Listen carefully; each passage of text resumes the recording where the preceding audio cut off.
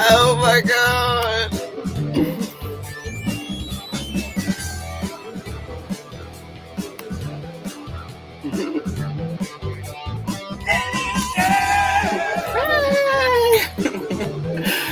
Oh my god.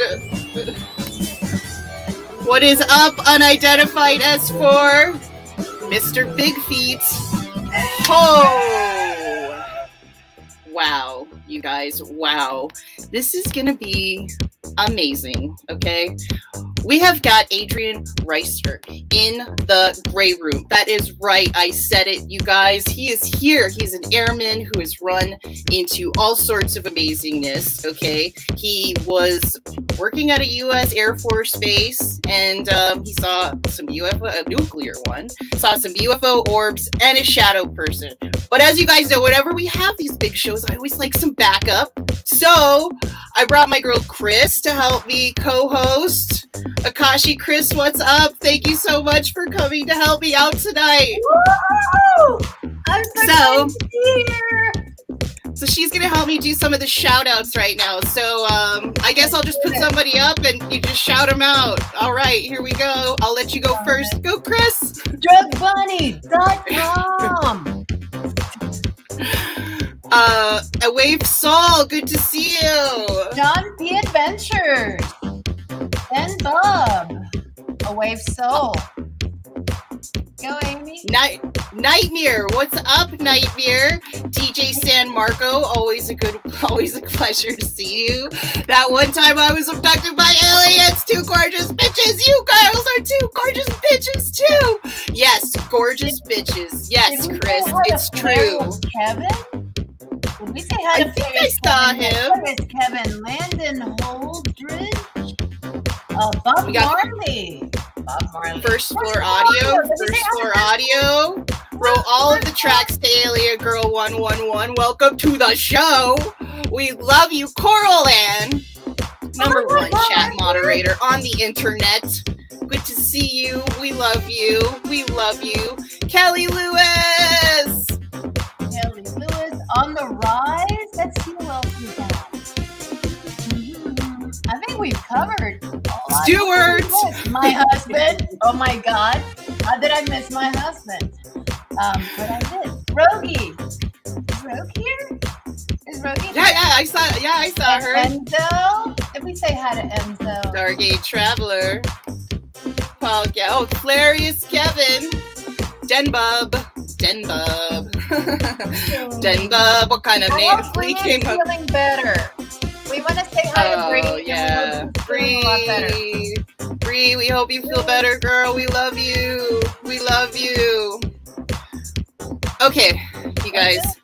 It's coming. It's Alicia, Carrie Wyatt. Well, we got a big crowd, you guys. We haven't even started the show, and we have got 50 people in the flippin' chat. I love you guys. Go tweet this. Go share this. We got a story, a real story that we're going to get down tonight. So I want to see this go up, you guys, because Adrian is here, and he is chill, man. He's chill. Everyone's like, how'd you get an interview? And I was like, because he's cool. So, cool.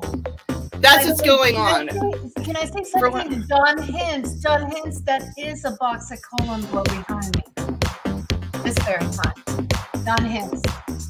Kathy Splash is here. Amy? Kathy Splash. Kathy Splash. Oh, Kathy Splash, we love you. We love Kathy Splash. Spooky Morales. Spooky. Raji report. All right, I'm getting started, Chris. Akashi, Chris, girl. Thanks for the backup. I'm going to see you in just a second. What is up, you guys?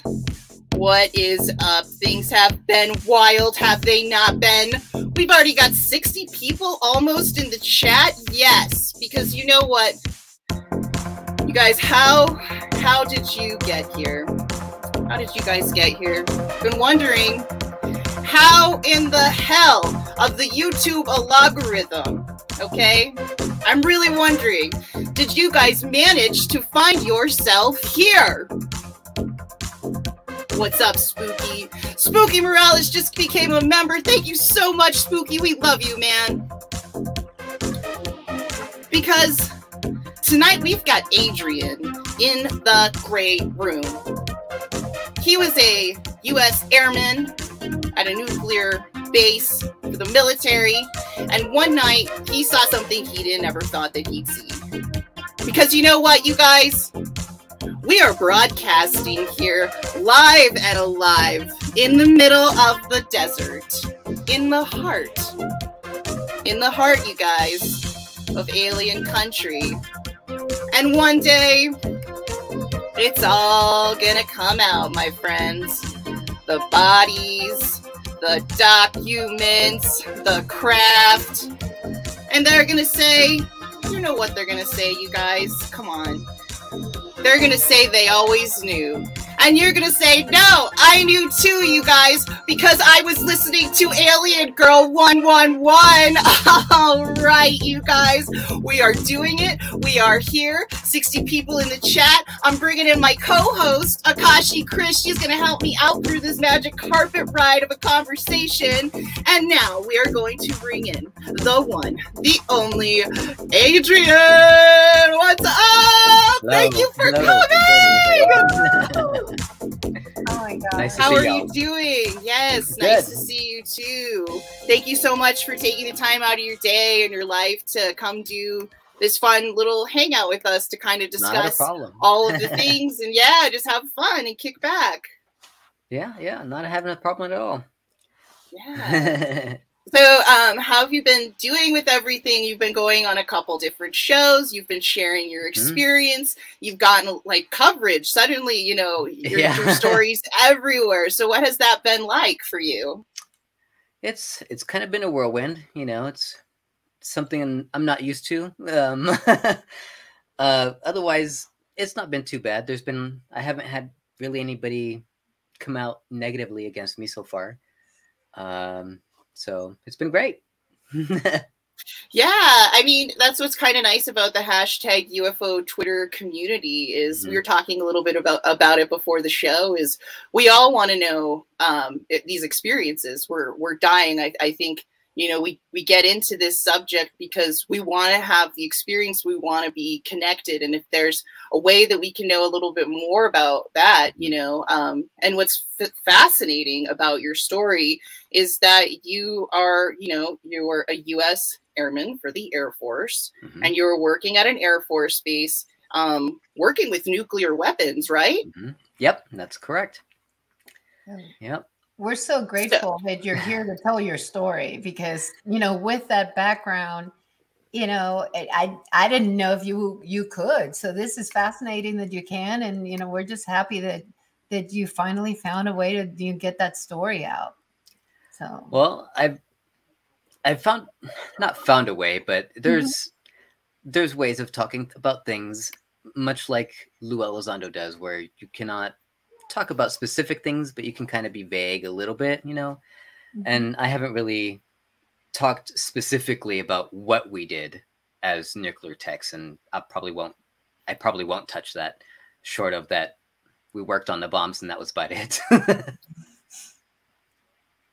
Well, yeah, and that makes sense, you know, but obviously your own personal experiences aren't something that they are something that you could share, and you know what you can share and what you can't share. And it's just great. Like there's so many people in the military who have come out and said that they've seen things, and it becomes, you know, bigger and bigger and bigger. And so I mean, what was it? Akashi's my research girl. I'm so excited for him to be here. I'm at a loss for words.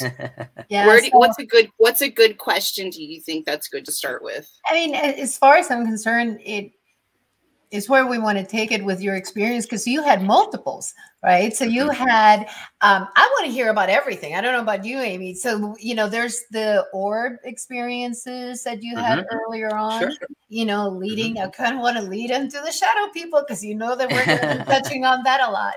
But yeah, can you just tell us a little bit more? Because I mean, I know that you shared with a couple of people, you know, this week, but you know, kind of how did this change you? You know, tell us a little bit about it, and how did it kind of change your life on a daily basis? Because that's something I can't say I can talk to. Well, The orbs themselves, when I had seen them, they didn't. Again, all this didn't really change me on a daily level, especially when I was in the military, because you kind of just put it out of sight, out of mind. You know, you can't report it, and so you just might as well not think about it. You know, so as I've talked in other shows, I ended up putting this kind of stuff in like the vault, right? There's this thing in the back of your head that you just seal things away and they just disappear.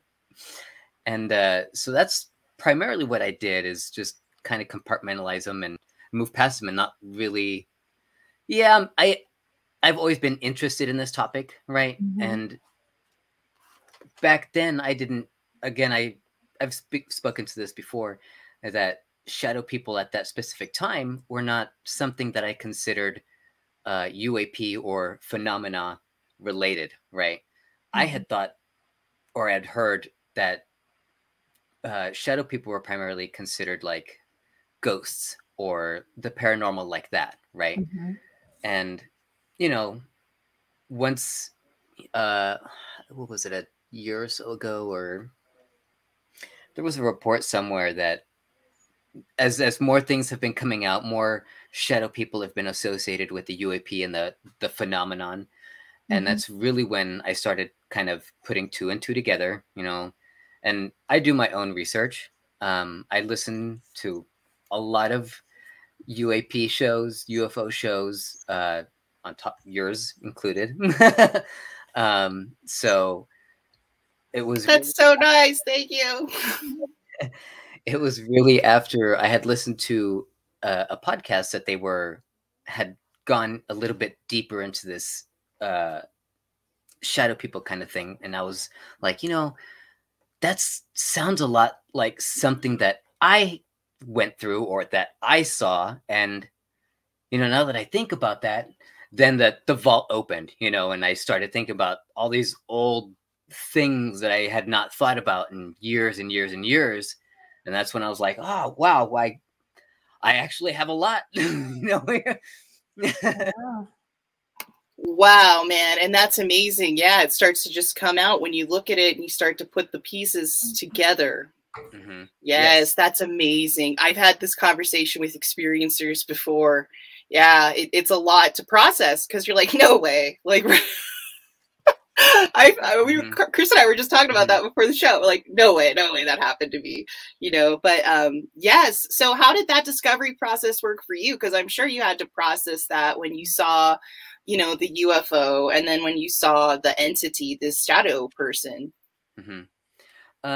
So when I had seen the two, at least the first orb in the sky, it was kind of, I saw it. I'm pretty sure I saw a UFO, you know. Like I'm dead sure I saw one, but it's not threatening, you know. And my specific job at that time was to assess whether there are threats or not. And you know, if it's not a threat, out of sight, out of mind, no evidence, it's out. You know, don't worry about reporting it. Just can move on with your life. The less that you say, the less that you're going to have problems with later on, right? But yeah. Did you? Can I ask you one question? Did you believe in them before that one point right there? Oh yeah, I've spoken to this again before as well. Like my grandfather, for as long as I can remember, was always fascinated with aliens. He was of the mind that along the lines of ancient aliens, you know, that they had been here for a very long time, and that we're just seeing things that just have been here with us for eons and eons, and just, you know, it was just something to him that he was fascinated about and kind of carried on with me. Okay. Cool. I'm sorry. I didn't mean to interrupt you. I just really wanted to know. Wow. This tells its big story. So keep going, please. No problem. So I guess along with the shadow person, the way I kind of justified not talking about it or just kind of putting it aside out of mind is, again, I have top secret clearance, and I have what they call PRP, which is Personal Reliability Program, right? And I've gotten some flack from some military guys. Oh, PRP isn't exactly something to hold your tongue about, but I was also like maybe 20 at the time, 19, 20, very young, impressionable, didn't want to rock the boat, you know, didn't want to paint a target on my back. And I didn't want to be that guy, you know? So, yeah, top secret clearance and PRP is not really something to play with. So that's really the reason why I didn't say anything. I didn't feel like I should have or could have. And that there also, on top of that, we've also said this, that there was, as far as I understood, there was no reporting structure to do that kind of thing, you know, to report, oh, there was a shadow person that I saw, or, oh, there was a UFO in the sky, you know, without being ridiculed or being called an idiot or crazy or whatever, you know. Wow. Wow. And it's changed so much. It's changed so much. So did you feel more comfortable after the New York Times article came out? And I mean, after all this stuff, it's silly, because when did you come out? I mean, we've seen the articles, but I don't know when you've officially or publicly talking about it. And well, I've only recently been publicly talking about it with the Liberation Times. I have never said anything before that. That was the first time I've actually ever said anything about what I seen or that kind of deal. I mean, yeah, and it's just, yeah, it's interesting because I think a lot of people see these experiences and it takes a while for them to process. So when so where did the shadow being come from? You know, Chris, when you were reading it and you were researching it, what kind of questions did you have, like, about that night? It was in the same night from what I read, I believe, right? It was two separate occasions. I actually had 3 separate occasions. There were 2 orbs that were sandwiched, or the shadow person was actually sandwiched by the 2 orb experiences. And the first orb experience was in, I want to say, I had written down 2005, and that's around the time that I had actually seen it. And the shadow person was probably around the summer of 2006. And then it was only a short few months after that that I had seen the 3rd orb experience. So they were all kind of separated. People have asked me if they were kind of in correlation with each other, and personally, I don't put any correlation with these experiences, other than that they are associated with the phenomena, right? Because they were separate times. They were just very different occasions as well. So were the orbs at all similar though? In, you know, can you tell us a little bit about that? Because some people say they're orange, some people say they're green. You know, it's like, so I'm just curious. Right. So the orbs that I had seen were like an orangish white color, probably a little bit bigger than what you'd see it as like a star. You know, maybe a little bit bigger than that. Like maybe even a little bit bigger than a satellite, actually. But you know, I've seen B-2 bombers, I've seen F-117s, I've seen A-10s, I've seen helicopters, I've seen UAVs, I've seen drones, I've seen, you know, I worked right next to the flight lane essentially, and I saw all kinds of things take off and land and do maneuvers around the base. And you know, to these orb experiences, I mean, I've even seen satellites. You know, I look in the telescope, I've seen satellites, I've seen the International Space Station, and this is even before Skylink, or not Skylink, Starlink was a thing. And so, you know, back then, you know, we still had a fair amount of satellites, but they don't maneuver the way that, you know, they don't zigzag around the sky. Yeah, so tell us, right? Move around. Right. I knew you saw orbs, but I didn't know how they, you know, what the trajectory. And so the first experience was actually when I was holding a gun. You know, there was a weapon in transit to come into our facility, and it was during this time that I saw the orb kind of bobbing over the tree line that's to about just off the east of base. And so you know, as I'm sitting there watching this thing kind of bobbing over the tree line, I think, okay, so maybe it's a star. You know, it could be like heat waves reflecting, you know, I don't know. Yeah. And so I had thought it was a star as the transport team was coming in, and then they started backing the weapon into our facility, and that's when this thing shot up a good 3 or 4 inches, you know, kind of above the tree line, and kind of hung up there again for a little bit. And it was only after we had secured it actually within the building that this thing kind of shot off to the left, which was north yeah, it was north, and then 90 degrees straight up, and just poof, disappeared. And when I say, I go on to say that when it poof disappeared, it's not so much that it went so far that I couldn't see it anymore. It just disappeared. Right. It just poof disappeared. Wow. Oh, like in place, not like, yes. Wow. Right. So, and that was the actual first time I had seen a UAP on base, or, you know, in my experience in the military.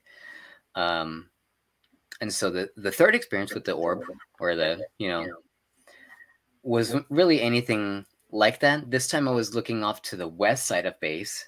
And from what I remember, there's like some kind of national forest, I think, national park right outside of base out there. And that's where I kind of guesstimate where this thing was at, kind of above. And it was only just pulsing for a little bit, and then again, just poof and gone. So again, I don't really want to say that was a UFO, you know, because it didn't move. It didn't exhibit any strangeness, you know, other than just disappearing, right? I was a 2W231 at the time. To answer DJ San Marcos's question. Yeah, right. DJ San Marcos, thank you for the $10 super chat. He says, Adrian, my bro, what base did this occur at? And what was your AFSC? And Whiteman Air Force Base, Whiteman right? Air Force Base, yes. And I was a 2W2. And so like those orb experiences, those were the only 2 that I experienced on base. No, the shadow person, I want to say, is kind of a little bit more hair-raising, you know?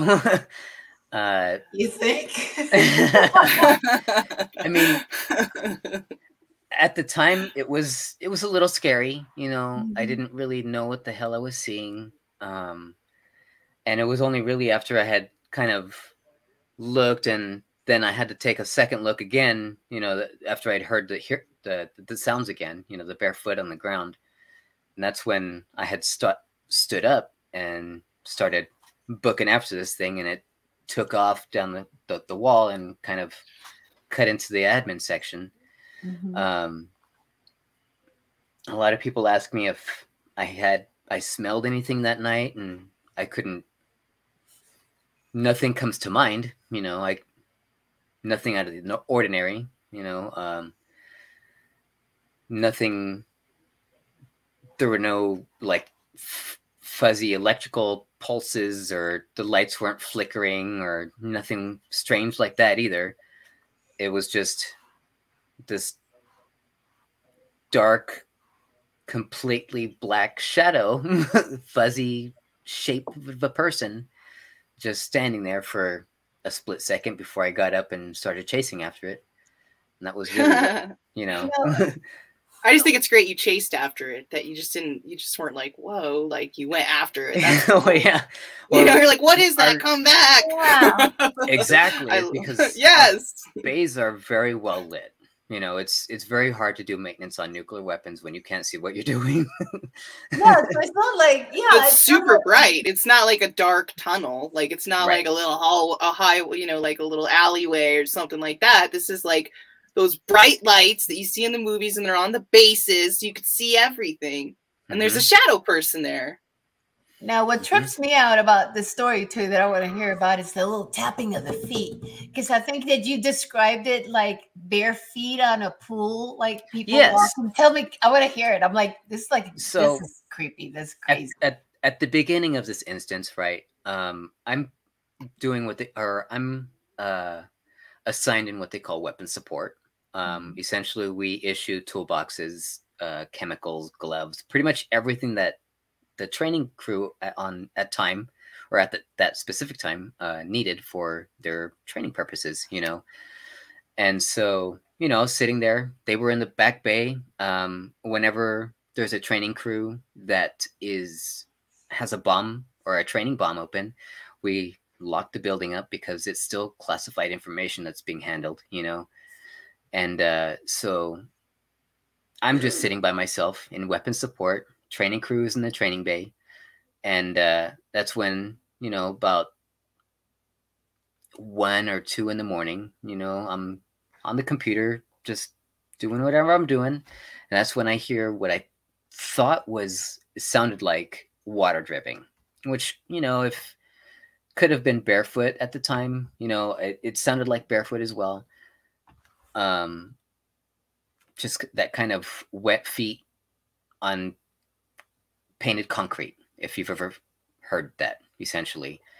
And so we have an eye wash station, you know, and an emergency shower station. I don't know if you guys have ever seen that kind of thing.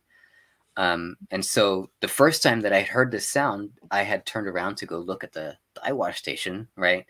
And I could see that it wasn't dripping. So I must obviously be hearing things, you know. I'm going crazy or something, you know.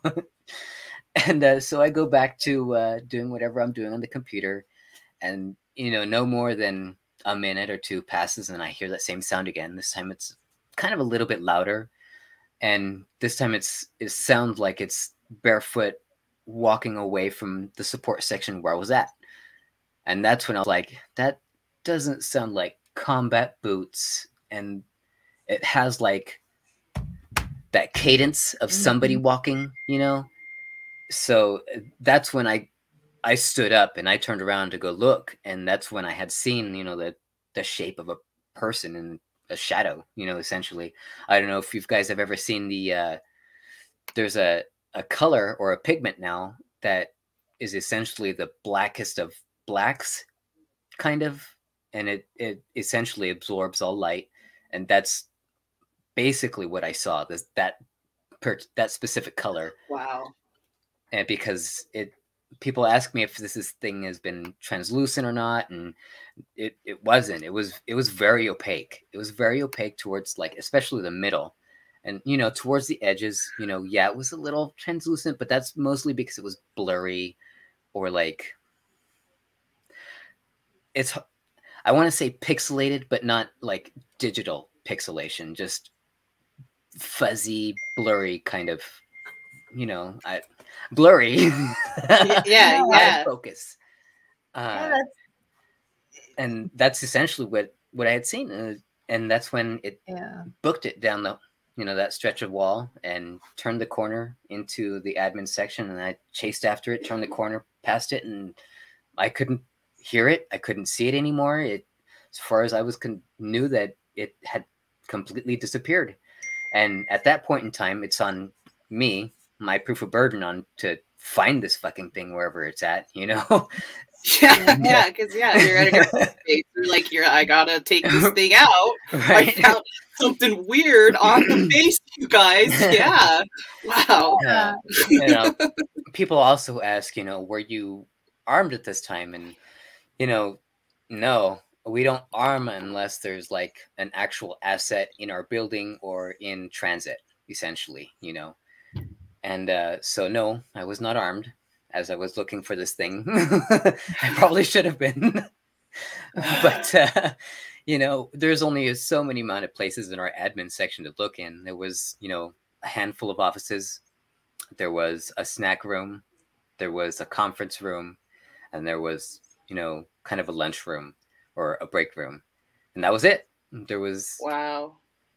And the only way in and out of that building at that particular time was through our main entrance, which was, I don't know if you guys know what an airlock system or airlock style door is essentially you come through a first set of doors, right? And then you have to sit or wait in like a little antechamber or whatever for somebody to let you into another set of doors. to actually get into a building. So there's 2 doors in this deal. Right. Mm-hmm. So you got to go through one and then another in order to actually get into a building. And in order for you to get out, you also have to exit the same way through both doors. And it's very noisy to do so. And so, yeah, no. The fact that you had the whole water dripping and the tapping of the feet, and the fact that it wasn't necessarily translucent, but it wasn't all there, that just it's kind of trippy, like ultra dimensional to me. Like you were seeing something that, and it's in another realm, and somehow for a second. And as I do my own research, or as I listen to other podcasts or more experts out there, especially in terms of like Skinwalker Ranch, they experience a lot of shadow people there, and they also associate shadow people there with, their UFOs or UAP phenomenon. And that's from where I kind of linked this thing, and in my own estimation, my own opinion, I'm not an expert, believe me, I would strongly suggest people to do their own research, but to me, I often feel like shadow people, when they talk about ghosts, shadow people and UAP shadow people are kind of one and the same kind of deal, essentially. And it feels like it's very like a dimensional or universal kind of thing. This is my own opinion. Yeah. This is my own opinion. Yeah. I could be very wrong. No. But the ultra-dimensional, multi-dimensional changes the game completely. Because, exactly. It's like, where does paranormal end and UAP start? Ooh, okay. Right. Back to you, Alien girl. No, it's dimensional. It's crazy. And we got. I'm just nodding because I just. So the more I do the show, and I talk to more people like you, Adrian, and you, Chris, I put the pieces together in my own little experience, and it just trips me out. That's when I'm like, yeah. It makes sense. Okay, but thank you, Lee, for the $4.99 super chat. Really appreciate it. He has a question for you, Adrian. Did you know anyone that had similar experiences on other bases? The few experiences I had happened to me on an air base, and they are very, very similar. As far as I know, nobody had similar experiences on other bases. I know that there is a couple of security forces officers out there that spoke up about their involvement at Nellis. George Knapp, I think, reported that a little while ago. But other than that, not really. Now, recently, I did get in contact with somebody, one of my old military friends, and we were, shooting the shit the other night, and he's like, "What the fuck are you talking about? What are you,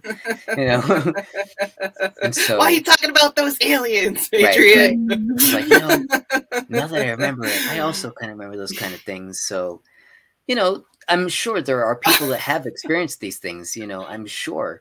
But again, in my attempt at doing this, or my way of trying to get this out, I want to try and pave a big enough path, or make a way for people to be able to speak about their experiences, especially people that have top secret clearances or PRP, or, that don't feel like they can talk about these things without a certain amount of ridicule. And there is quite amount of ridicule especially within the military. And so, it's just trying to help them out, Yes. And it's, and that's what's fascinating. And I think that's what's just kind of like happened to people. They're ready to talk about it. They're ready to say, and I think it's beautiful, because it's like the more experiences I hear that are similar to mine, or like with you, the orbs, I have seen orbs as well. So that's another reason I'm sitting here. I'm like, whoa, because I have seen orbs. And so whenever you get to go talk to other people and see what their experience is, it makes it like, instead of being like, wow, I'm absolutely crazy, like I can't believe what I just saw, everyone thinks I'm crazy, you know, I'm going down like that weird rabbit hole, yay. Oh, and then it's this verse like talking to you, Adrian, and being like, yeah, so that's cool, you saw orbs, I've seen some too, you know, it's interesting, let's drink some coffee and talk about it and kick back, and people start to feel good. And the more people feel good, like the more all this information comes out, and I feel like the pieces are coming together with whatever the hell's going on. I feel like it's coming together by stories and the bravery of people like you, Adrian, to come forward and talk about it. And Gary's in the chat. We love you, Gary. And he says a lot of military will just repress weird shit. Or make fun of you for it. Yeah. They will make fun of you for it. That's a shame. So you haven't had, so you had the first orb, the shadow person, and then the third instance, which was the orb. You haven't experienced anything since? No. So do you meditate? Do you do a lot? I mean, just curious. I used to. I'm kind of out of practice. But yeah, every once in a while, you know, if I get a wild hair, I kind of just, you know, pause everything and just take a minute for myself. But I wouldn't say meditation, you know. Okay. I was trying to figure out, it's like, okay, so where's the link? It's like, you know, of course, obviously you were at the military base and you were with the nuclear bombs, which probably had a lot to do with it. Yeah. You know, I try to keep an open mind just about everything. As John Ramirez has said very eloquently, kind of embrace widely, hold lightly, you know. And I 100% agree with that. That's a really good motto. Gosh, yes. I mean, especially, you know, you got John Ramirez coming out, and like I was saying, the alien hybridization program. I've been talking about that for years. It's one of my favorite theories and ufology legends, you know. And then John came out, and he was like, "Yeah, that's pretty much what's going on." And I was like, "What?" Yeah, it's kind of a thing. It's kind of a thing. So Alicia Carey, Wyatt, we love you. Thank you so much for the $20 super chat. Super sweet of you. Thank you. Her question is, was the shadow actually like 3D black entity versus just a shadow being cast off a wall? Can I answer real quickly so you don't have to repeat yourself? And then, so we were talking earlier about this, and if you look at Air Force bases and you see, you know, the machinery and the things that they're working on, it's always covered in lights. All you guys got to do is think about like the military and an Air Force base at night in a movie. There's tons of lights, and I mean, it was right there. It looked pixelated. I won't want to talk anymore. I'm just trying to say word for word what you're saying, Adrian, but I don't want you to have to repeat yourself. So, what do you think about that? You know, was it more, because I know it wasn't cast off a wall, but because you said pixelated, so like 3D maybe, like what 3D-ish? Yes, it was 3D because it had, you know, as it turned the corner, I could see that it would, you know, it changed shape. So it was 3D. It just looked flat because of the color of it. You know, it was essentially absorbing all light kind of deal, you know, so it looked flat, but it was a 3D object. And I'll go even further because, you know, it's through talking about this that I'm actually to kind of reanalyze what I saw, you know. And as I'm playing this thing in my head, people have asked if it was floating or that kind of deal, and no, it wasn't. It was actually using its legs to run or move or have some kind of locomotion, right? And I can only assume that if it's using legs, then gravity affects it, right? So it was also a physical object, at least enough to where gravity would affect it. And you heard, you know, kind of with the motion, you actually had the sound. So yes. It wasn't like something floating. Yes. So the sounds kind of matched the motion, the kind of the general movement. I know I'm getting like really no, like, no, that is a really good more. question. Tell That is a really me. good question. Mhm. And you know, as I was chasing this thing, it didn't occur to me, or I didn't notice if it was making any sound as I was chasing after it, Mhm. because at that point I was in shock, essentially. You know, Yeah, as I was chasing totally. after this thing, I was in shock and, you know, kind of a little bit scared, you know, and so I probably should have.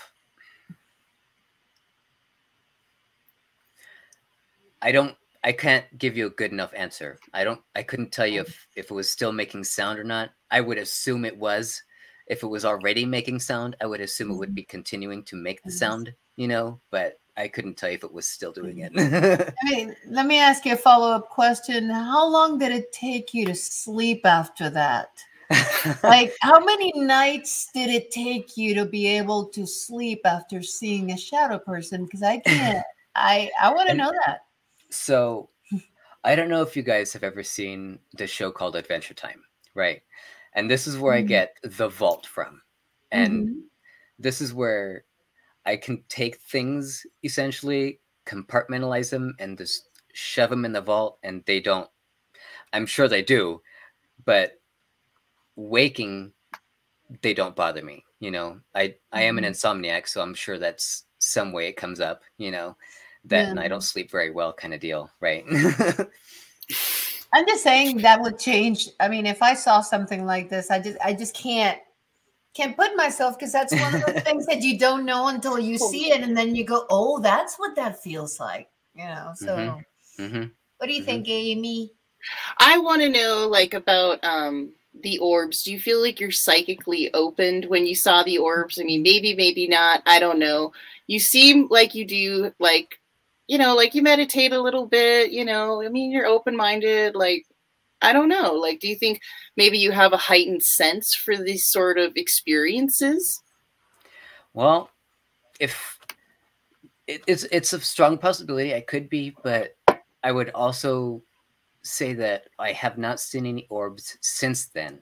So it could be my own deal that I haven't been attracting that kind of thing, you know, or maybe I'm not putting as much energy into it as I could be, or I'm not, you know, I don't know what I did back then to need or to be able to see such fantastical things, or if it was just kind of a freak encounter that they were there and I was there at the same time, you know.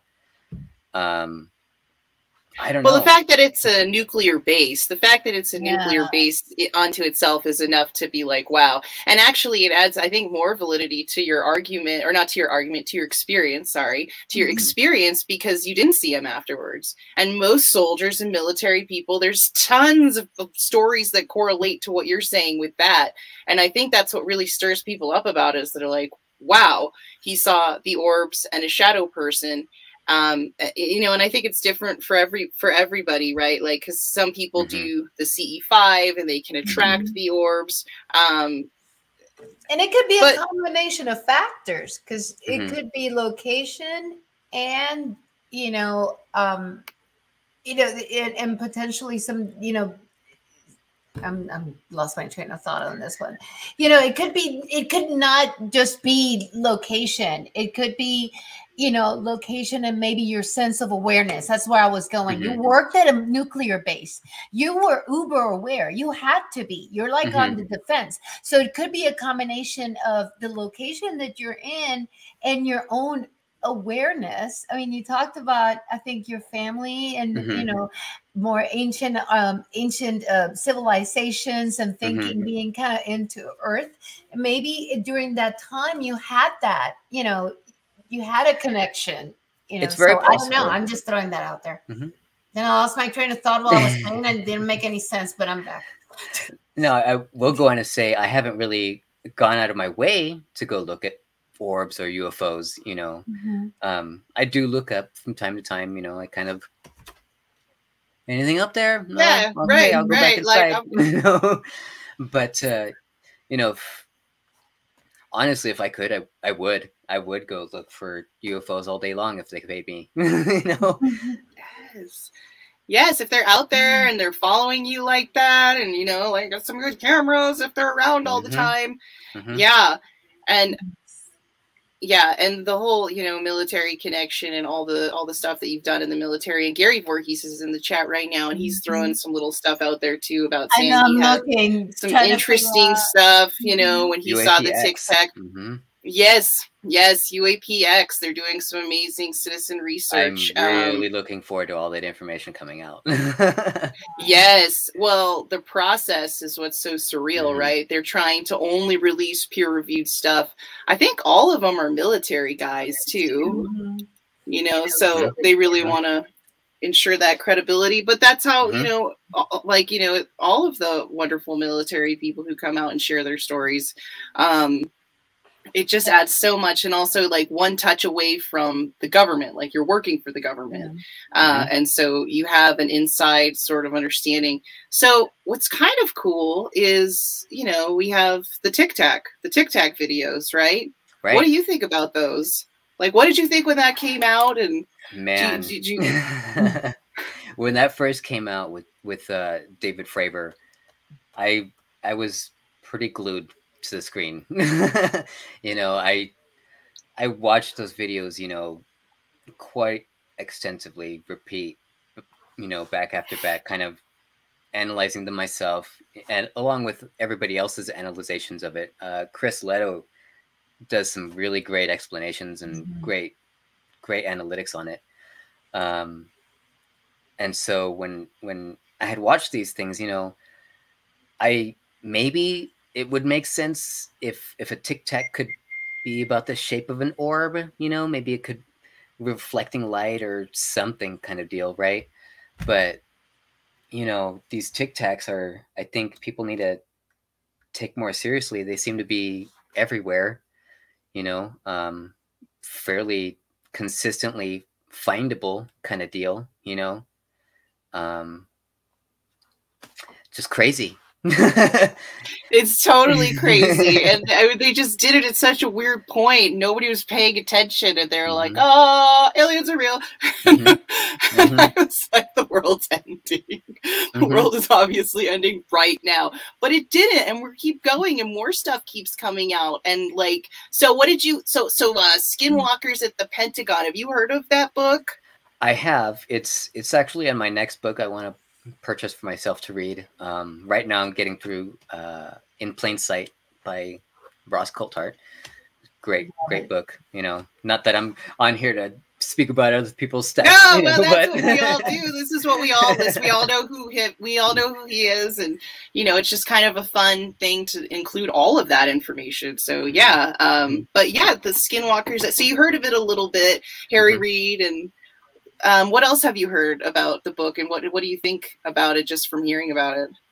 From what I gather, it's essentially they're just talking about all these different cases that they've experienced at, what I imagine, Skinwalker Ranch, you know, and along with every other place at maybe NIDS, was it the National Institute of Discovery Science, right? Yeah. What presenting's they found. Bigelow's. And on top of that, ATIP and OSAP, you know, there's so much information there that wasn't ever given out or looked at or reviewed or anything. And with Skinwalkers at the Pentagon, I'm sure, like I said, I haven't read the book. Right. And well, the guy has an orb experience in it, because when he's at Skinwalker Ranch, he goes back home and his wife sees orbs, and they see an upright wolf. Like the hitchhiker experiences, right? Yeah. Well, yeah. And then Harry Reid wrote the intro, and he was like, I think aliens are real. Like, I'm Mormon. We think other people from other planets are real. That's why I think this is legit. And then they went into all of the crazy stuff at Skinwalker Ranch.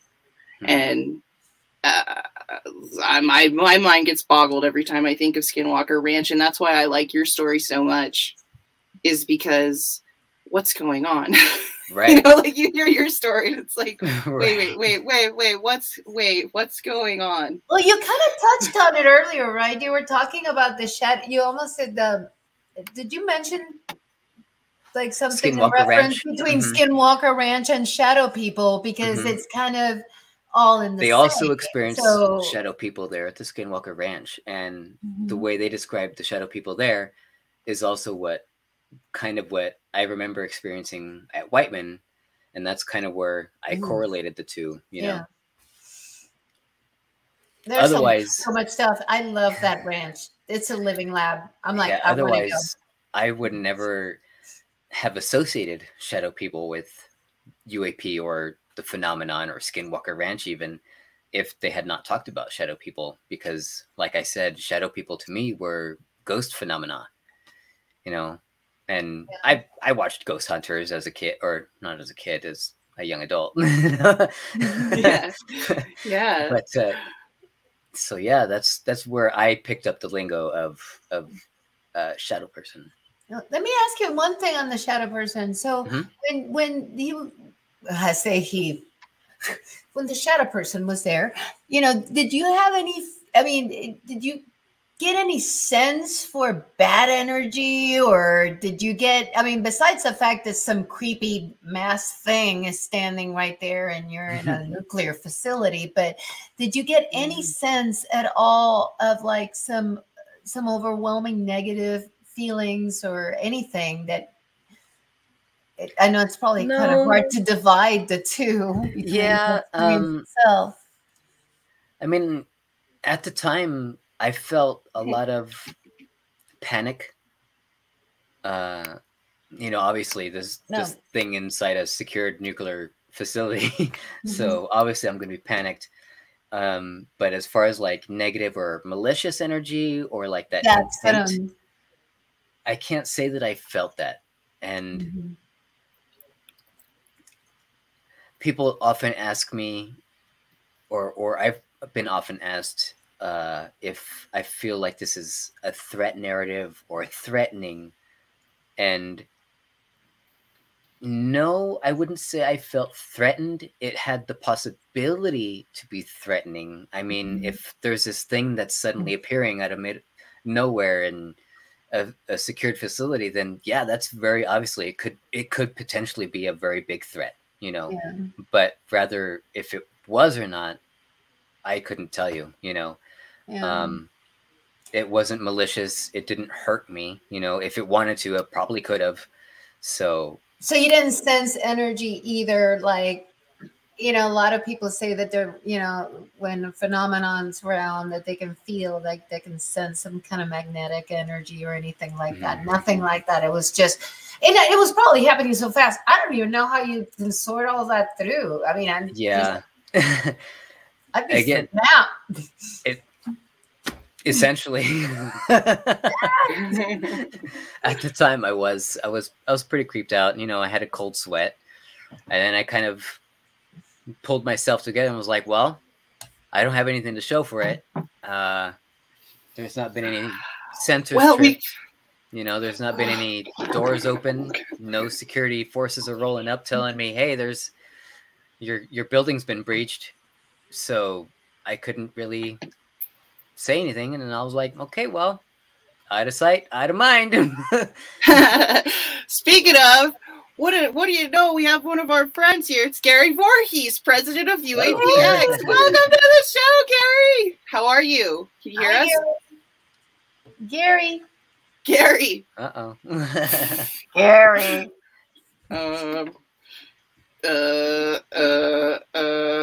Hi. I guess he's just figuring out some tech stuff. But Gary's here. Oh, he hears us. Okay. Because I know you could only, you know, chill for a little bit, Adrian, but I thought, you know, we could kick back. We're gonna, you know, pick up some StreamYard calls, but, you know, no pressure. We know everybody has lives. But, you know, I'm so happy you came on, especially to talk about the things that you saw. Because it's going to help somebody out there. It's, you know, we're all just this wild, crazy hashtag UFO family, hashtag blah, blah, blah, whatever. And I think the reason it's so popular and the reason we all want to connect so much is we just want someone to hear it. We just want someone to like say, you know what, you're a legit person. and I believe you. And because I've had an experience too. So, you know, everybody's super thankful for you and for your service. People are just so happy, you know, that you're here. So, you know, thanks for coming on the show, and just let me know when you gotta head out so I can play some techno music and you know, let you exit properly. Okay. All right. You just put in the private chat or tell me you're ready to go. I think you're inspirational, because if others, you know, the more people like you speak out, and the more others are going to feel, you know, you start to wipe out that stigma. So, you know, I think it's fantastic. I hope a lot more follow suit, you know. He's here, Gary. Hey, how's it going? Yeah, and that's really essentially what I've been trying to get this out is all I really want is the truth, you know. And I think everybody else wants the truth, and they kind of deserve it, you know. Yeah. After this, and the more data, the better. I mean, these are things. It's like if nobody reports it, then there's no data to report. If there's no data to report, there's no data to analyze. So it's like if people don't talk, we don't get anywhere. I love it. So, thank you, Amy. Yeah, Shadow thank you so much. And now we've got Gary's here. Gary came back to the show. Welcome back to the show, Gary. You came back. Thank you. Welcome again. Yeah, I was having technical issues. I got these Razer Hammerhead earbuds instead of my normal big mic. So I'm just trying to. As you can tell, I'm not at home. Right. You're out, and you're working on a project, or right? No, That's what I'm trying to gather from your Twitter feed. I am in Boston. I'm actually part of a PTS treatment program called Home Base, and I started on Tuesday, but they flew me out yesterday. So very cool.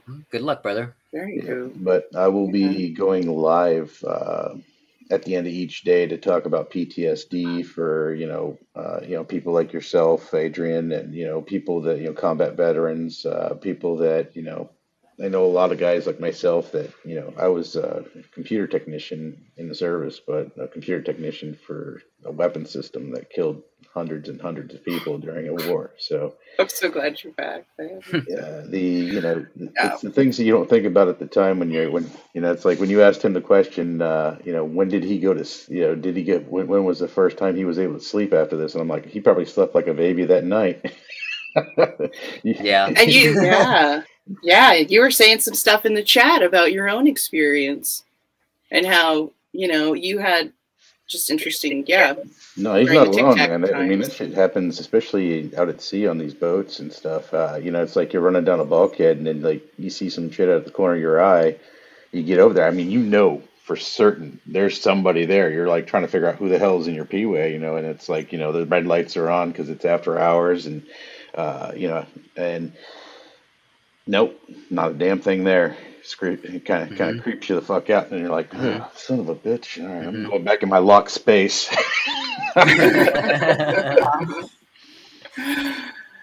Wow. It's just the stuff that, the people in the military have to go through, and just so thankful for both of your service. And, it's those things that are happening at the verge of the government with all of these things that are coming out. And both of you are just making so many amazing things to help push this. And everybody's super, super happy about it. So let's see here. We've got some questions, I think, here that people have into chat. Well, yeah, Paul just wants to say hand clappies to Gary. You're a good lad. Let's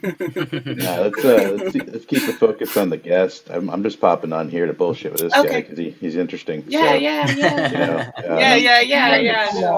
Saying, this is just, I'll pop in and out and then I'll go back to watching the show. But, I just wanted to come on and let you know, you're not the only one that sees, a lot of weird shit, and you're not alone, so.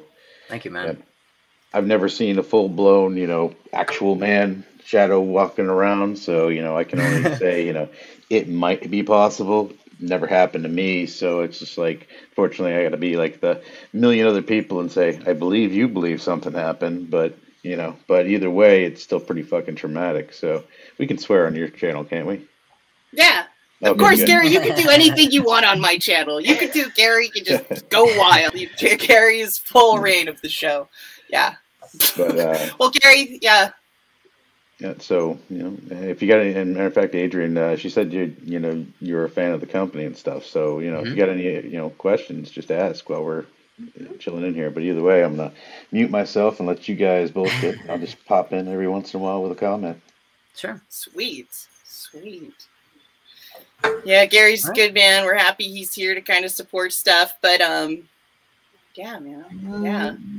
I'm going through the chat to see if we have any questions. I know, because I'm like, how much longer do we have? There's a lot of comments. There's a lot of people in the chat. But I'm trying to figure out which ones are the questions. I know, people are going, they're going nuts, man. Yeah. Is it possible that you saw as much as you would have allowed? I'm trying to look for this. What's the entity? Yeah. Interesting. This is an interesting one.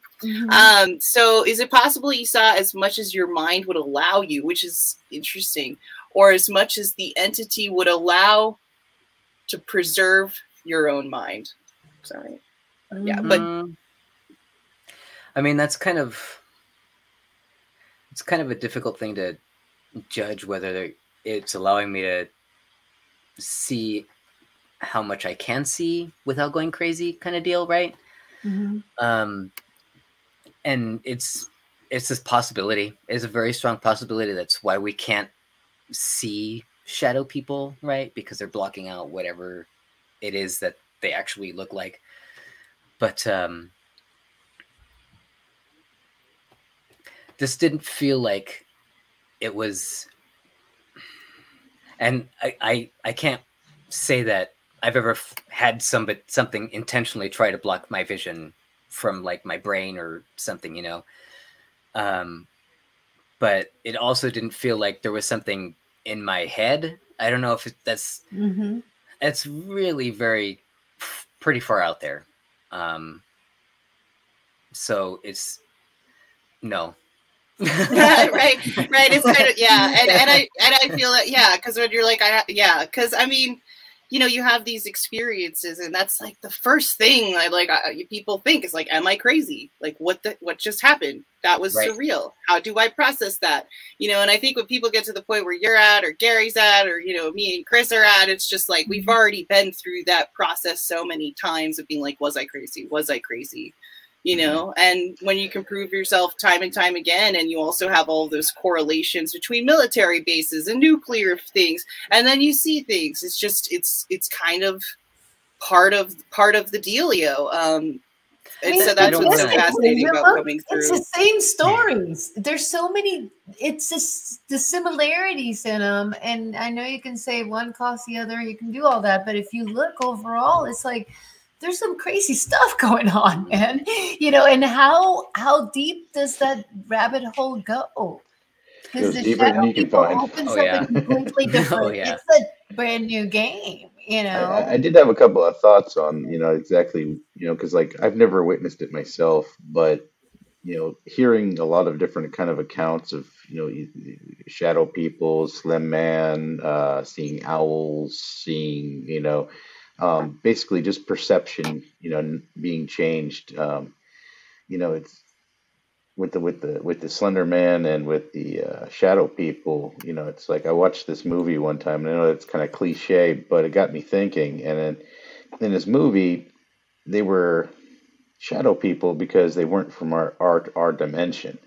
Like they were trying to enter our dimension, and you just couldn't perceive what they actually looked like. So this is just what your mind put together as a, this is all your mind can even understand. And then the other thing I thought, well, is this, more tied in and related with everything, the owls, all the different weird things that people say that they see or perceive, or they have like an intuition about. It could be that, whatever is going on can change your perception to whatever it wants, or uses what's already there to let you perceive whatever your mind can conceive. You actually end up conceiving what it is, but they're actively changing your perception. You know, so I mean, you know, I've said this before in other podcasts. You know, the perception that you think you see is really just a synaptic response from your eyes to your brain. Your brain is what perceives what's going on around you via your input devices. So all they got to do is interrupt that signal, and they can make you see anything you want, which is kind of scary. And it's not as easy as that, but it's, you know, still exactly what it is. It's just a signal that goes to your brain. So. You know. So I'm wondering, now that you bring that up, I'll go ahead and ask you. So I'm wondering, do we look like shadow people to somebody in a different dimension? Well, or do we think look about like what somebody in orbs? the second Because we dimension. don't know. We know what we perceive ourselves as. Well, imagine what somebody we don't from know the what other first people perceive us as, or other dimensions. You know, for a shadow person to us, maybe when they look at us, they're like, ah, what the heck is that? You know, that kind of trips me out. Well, think about it this way, though. You look down in dimensions from where you're at now. When you look at a two-dimensional object, like say technically when we're looking at each other on these screens, it's two-dimensional. But more realistically, like a cartoon that's drawn in two dimensions, where you know you can go over, but you can't go through because there's only two dimensions. You know, there's only up and down, left and right, so you can't go forward, back, left or right. There's no perception of that in the second dimension, so they have no way of understanding what three-dimensional beings are. Where we don't know, we can't perceive what a four-dimensional being is, or even above. You can think it, and you can kind of get a grasp of an idea what it might be, but you know, what does a being look like that has time as a dimension where it can go forward or back in time, just like we walk down the street? You know, and that could be something else we're dealing with too. You know, I mean, these are just really wild ideas, but you know, there's no actual basis or proof for any of this stuff. It's just hypothesis and speculation and wild thinking, and just kind of making your brain think about outside the box a little bit. And so, you know, there's so much to think this. That way, I think it's kind of healthy. You know, well, I had to get unhealthy to think that way. So I'm sorry. I hear you, man. Well, that's not good, but we're glad. Sometimes you got to break your mind to understand things. So that's definitely what happened for most of us. Yeah. Amy, you want to? Yeah, well, I mean, I'm just sitting back, and I'm just in so much. I'm just so happy that everybody's here and that we're talking about this. We almost have 100 people in the chat. And it comes down. No, we're at like 86. We're about to hit 90. I'm sure we'll get to 100 in just a second. And I'm just sitting here thinking back, like, you know, everybody here who's hanging out with us right now understands what this is like, to have an experience and to have people question it. And I'm just like, the ufology's come a long way, especially since 2017. You know, it was deep and dark and scary, and nobody wanted to talk about it. And now you've got like your local politician, like I'm in New Mexico, Heinrich. He's talking about it. He was part of the Gildebrand Amendment. Demodius string theory is garbage, just to let you know. but there are certain parts of it that are. I'm reading the chat while I'm listening to you guys. Oh, okay. I'm like, wait a second. Who said what about string theory? I get very protective. I don't know why. But no, it's so. How long were you stationed at that base, Adrian? Well, I know I said from 2003 to 2007. But if you know military, there's training times. I didn't get into base until like 2004. So was that your first command? Yeah, that was my first and only. Now, was this a pretty regular thing the entire time you were stationed there, or was there any new personnel that came on board that you would have known that when it started, and then when they left, it stopped? Was there, any new equipment, new divisions, anything that you would have been privy to, which I know, need to know, but, we both know rumor mills happen. So I know there's probably things you didn't think about. I mean, we constantly had people going in and out of, our shop. Just people either going TDY or getting cut orders for other bases. There wasn't really any. Now, explain TDY for the non-military folks. TDY is a tour of duty. Essentially, especially within the nuclear career field, what they send people overseas to maintain weapons overseas, and then after like 6 months they come back, and sometimes they go to a new base. It's a temporary active duty to another place. Yes. I used to have to go help fix other radar systems and fire control computers and stuff like that. So they would just send me temporarily to this other place, help them fix it, and then you go back. Mm-hmm. So that's what TDI is, or TDY. Mm-hmm. Yes. And so, other than, I couldn't put any correlation there on whether that was the thing affecting what I was seeing up in the sky and the shadow person. I can't really talk about new things with the weapons. No, understandable. You don't have to go into that. I was thinking more of it's just more like yes, there was a new project, but I can't talk about it. And that's a perfectly good answer. But what I'm trying to do is like trying to make a correlation. Like, did it happen just on and off the entire time you were there, or did it seem to start at one point and then stop at one point, or was it just an isolated like section of time? They were all isolated instances, man. Like, they weren't really, like, I couldn't go outside every Friday night and see a UAP in the sky kind of deal. Now, it could have happened that way, and I just wasn't outside to see it, or it was in a different area or a different spot and I didn't see it. I don't know anybody else that saw these orbs that told me about it or were talking about it. Now, there were people that often talked about like feeling that there were ghosts around, or like that kind of watched, that kind of thing. Yes. I'm not going to give any names, but are you able to give us what installation this is? Still also Whiteman Air Force Base. Okay. Mm-hmm.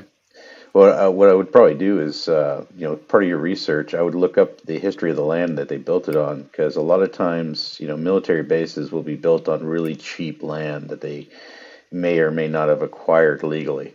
Because look at Long Beach, Long Beach base, they literally pushed out everybody that was living there and then built the base. I mean, there were people that were Japanese and Japanese Americans that had businesses all up and down that area that were literally they just took the businesses, put them in camps, and just built the base. So I mean, it's a black eye in our history, but it's true. Yeah, it would have to be something I would research a little bit more into. I do know that the 509th Bomber Wing is also the same bomber wing that recovered the Roswell crash, or allegedly. Allegedly, yes. So that could be a correlation there. The Whiteman Air Force Base also had Minuteman missiles in the 60s and 70s before they were decommissioned. If there's any connection with the aircraft that bombed Hiroshima and Nagasaki, whether or not they were deployed from there or not, or were they deployed from Europe? I think they were deployed from Europe. However, I don't know for certain. That's why I'm asking you. An Air Force guy. I mean, an Air Force guy would know better than me. I'm not sure. I think the Enola Gay is currently at the Smithsonian, but the base itself has the second plane, the Artiste. There could be some attachment to that. I mean, it did kill millions of people in one shot. So that's a lot of energy released at one time, and I'm not talking about the blast. So there was a question for you. How did you, what made you come to the decision to start to share your paranormal experience. Dorothy Hawkins has asked that. I missed that one. I'm sorry. Yeah. Essentially, 2017 came around. The UAP or the Tic Tac UFOs leaked, and David Fravert started talking about them, and then Lou Elizondo came out and he started talking about things, and Chris Mellon started talking about things. And it was really only after John Ramirez, who was fairly high up in the CIA, started talking about things, and he had that PowerPoint presentation. I was like, well, if all these higher up people than me are talking about UFOs and aliens and all kinds of other things that they're seeing and experiencing, maybe I can talk about this, and I wasn't very high up, I was just an E3 at the time, I'm not a general or an officer or anything. So I often feel like the little guys kind of get looked over, like the lower enlisted kind of get shooed off. Oh, well, you were just a private, or you're just a private first class or whatever. Right. But it's really because of John Ramirez and Lou Elizondo and Chris Mellon. And it was kind of just that snowball effect that I felt like I could actually say something without getting steamrolled completely by our government, Yeah. Well, no, they'll still steamroll you. They just. Oh yeah. but as long as you're not messing up their narrative, you're good. I love that presentation he put together. The one that you were talking, the John Ramirez presentation. Oh my gosh, there's so much I didn't know about how everything was laid out. It was great. It was very long, but it was awesome. Like learned so much from it. Yeah, that was an amazing UCR episode that they had when John broke all of that down. I was just like, he's like, yeah, the government created Google and then sold it to Google. And then they're like, wait, you mean Google wasn't made by the people? I mean, it was beautiful. And then the hybrid stuff, and I was like, yes, it's the best. No, you always have to add allegedly to a lot of that stuff. Allegedly. You gotta get used to that. Allegedly. I'll start saying it more. I should probably say it every 10 minutes on this show. Allegedly. All right, the French is killing me in here. The French? Yeah, people are asking questions in French, and I'm like, lo siento. I know Spanish. 3 years. I will take Spanish, but no Francés aquí. Now I'm in avion. I can try to figure out Portuguese, but then we can get DJ to help with that. I'm not going to try. My head will hurt. Okay, so there's people asking about the StreamYard. There's people wanting to jump on. What are we going to do? Yeah, I mean, I'm going to send a message to Gary and to Adrian in the private chat. Okay. Because it's private. But and it's also just Adrian's deal. I don't care what you do. It's your show, and he's your guest. Yeah. Open. All right, I put it in there. But we just got a lot of people here, man, and they're all so excited to see you. What do we got? Everybody's happy to hear with this. And so you guys, you better be excited. I would get really excited right now. I think Gary's cool with it. Gary's cool with anything on this show. Did I just ask if Gary was cool? I'm like, Gary's cool. I'm not even gonna ask Gary. What do you think? This is gonna be Gary Alien Girl 111 coming to you live. Again, you did so good. Yeah, so good hosting the show. You did such a good job. Gotta represent my boys too. Oh, I think that you got the T-shirt ready, Dr. Scientist. Yeah, that's my boys over there at UFO Garage. Oh, gotta give them some love. I love them. They're so cool. They're so awesome. Well, you guys, you asked for it. I put the StreamYard link in. Jump on in. It's over, man. We only have Adrian for about 10 minutes. So if you want to be, just jump on now. Jump on now. Okay. This is where it gets crazy, Adrian. This is when people start talking over each other and everybody goes nuts, and yeah, it's always fun. It's gonna get a little. I don't have my big boom mic to go over the top of everybody anymore. So you're lucky tonight. Well, while we're waiting, because you know this is kind of like Adrian's got a little bit of time left, so I just kind of want to like play some music and just talk about how great Adrian is, just for a little bit, because Adrian's the guest, you know, and I like thank you so much for being willing to come on the show for one, like you were so cool about it, and like man, I just because I was talking to somebody like how did that happen.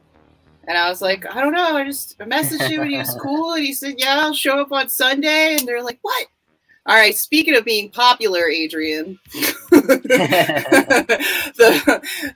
people have questions. So here we go. We're bringing in. Have you ever heard about the Giants in Afghanistan, other than back in pre-in biblical days?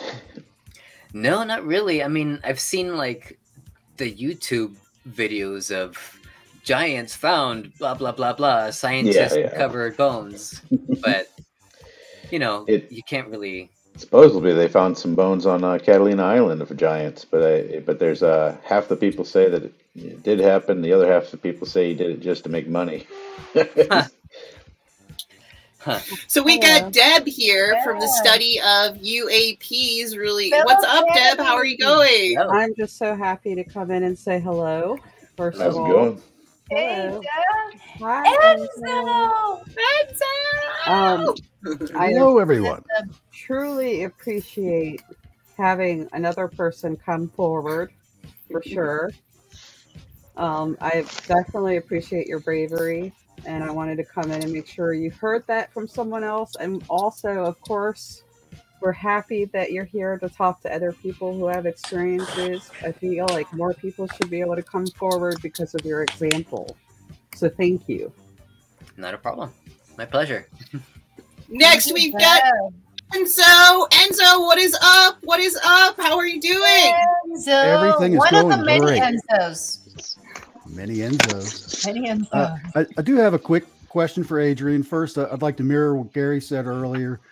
You're not alone in this. I was in the Air Force for 24 years myself. I was a KC-135 crew chief, aircraft maintenance. And if there's time, maybe later or even the after show, I can share a story about our haunted airplane.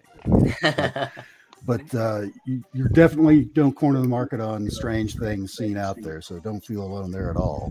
Thank you. I would specifically like to ask you, though, for when you saw the shadow person, you've done your own research now, what's your gut feeling? What is it to you? You know, and I really only want people to take this as my personal opinion. This is not truth. This is not fact. I don't know for certain. Again, this is a very highly speculative thing, you know. Personally, I feel like this thing was either extra dimensional or either extra universal, you know. Now, define extra universal. Extra universal as in being like something from a parallel universe. Okay. So like sliders. Like sliders. Mm-hmm. And because that's kind of a rather big theory out there is the multiverse, right? Essentially is. Well, I think there's an infinite amount of alternate universes, like for every literal decision, every movement, every spin of a neutron, there's a new universe created. So now imagine how many universes were created just from you being in existence. Exactly. And I thought sliders were those things from Chili's where you get like 6 of them and they like slather them in barbecue sauce. It was also a really cool sci-fi show. So this is DJ. The universes.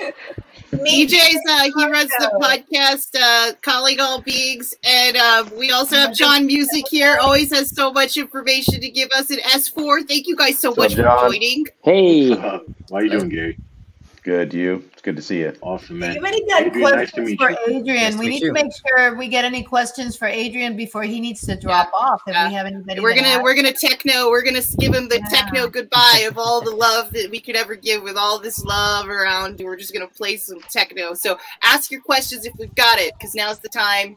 Yeah, if I So can jump in for a second. Adrian, how are you? Anthony from Unidentified S4. I just wanted to jump in and ask, I've been seeing shadow people on a consistent basis, and I'm currently working on a theory that it's possible that these shadow people are extraterrestrials from another dimension checking out the human race.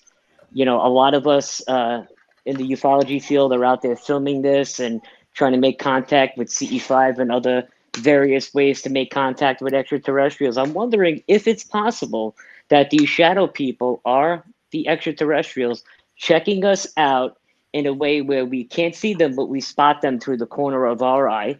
And then, maybe they abduct us after they get enough, knowledge on us and stuff of that nature. What do you think about that? I mean, it wouldn't be outside the realm of possibility. Again, up until we get the truth, pretty much everything is on the plate, right? Short of the really fantastical stuff, like, I don't know, personally, I would say demons I would kind of throw out, angels, although depending on what people's interpretations of them are, it just depends, Well, one person's angel is another person's demon is another person's alien. So True. So very true. Exactly. Thank you. I have a quick question for Adrian. thank you, John. Thank you, John Music, for the $10 super chat. Appreciate it, Fred. Thank you, John. No problem. No problem at all. Wish I could give a hell of a lot more. You deserve it. Oh, you're too sweet. Thank you, John. I appreciate it, John. Yeah. Adrian, I just have a quick question because I know you got to go. So I just wanted to say, what was your reaction when you read about how some government operatives working with the Bigelow guys saw shadow creatures on the Uintah Basin, in addition to the millions of people apparently that are seeing them every year? What was your reaction to that? Shadow people to me is my nomenclature, or the lingo that I got it from, was essentially like ghost hunters and that kind of expertise area.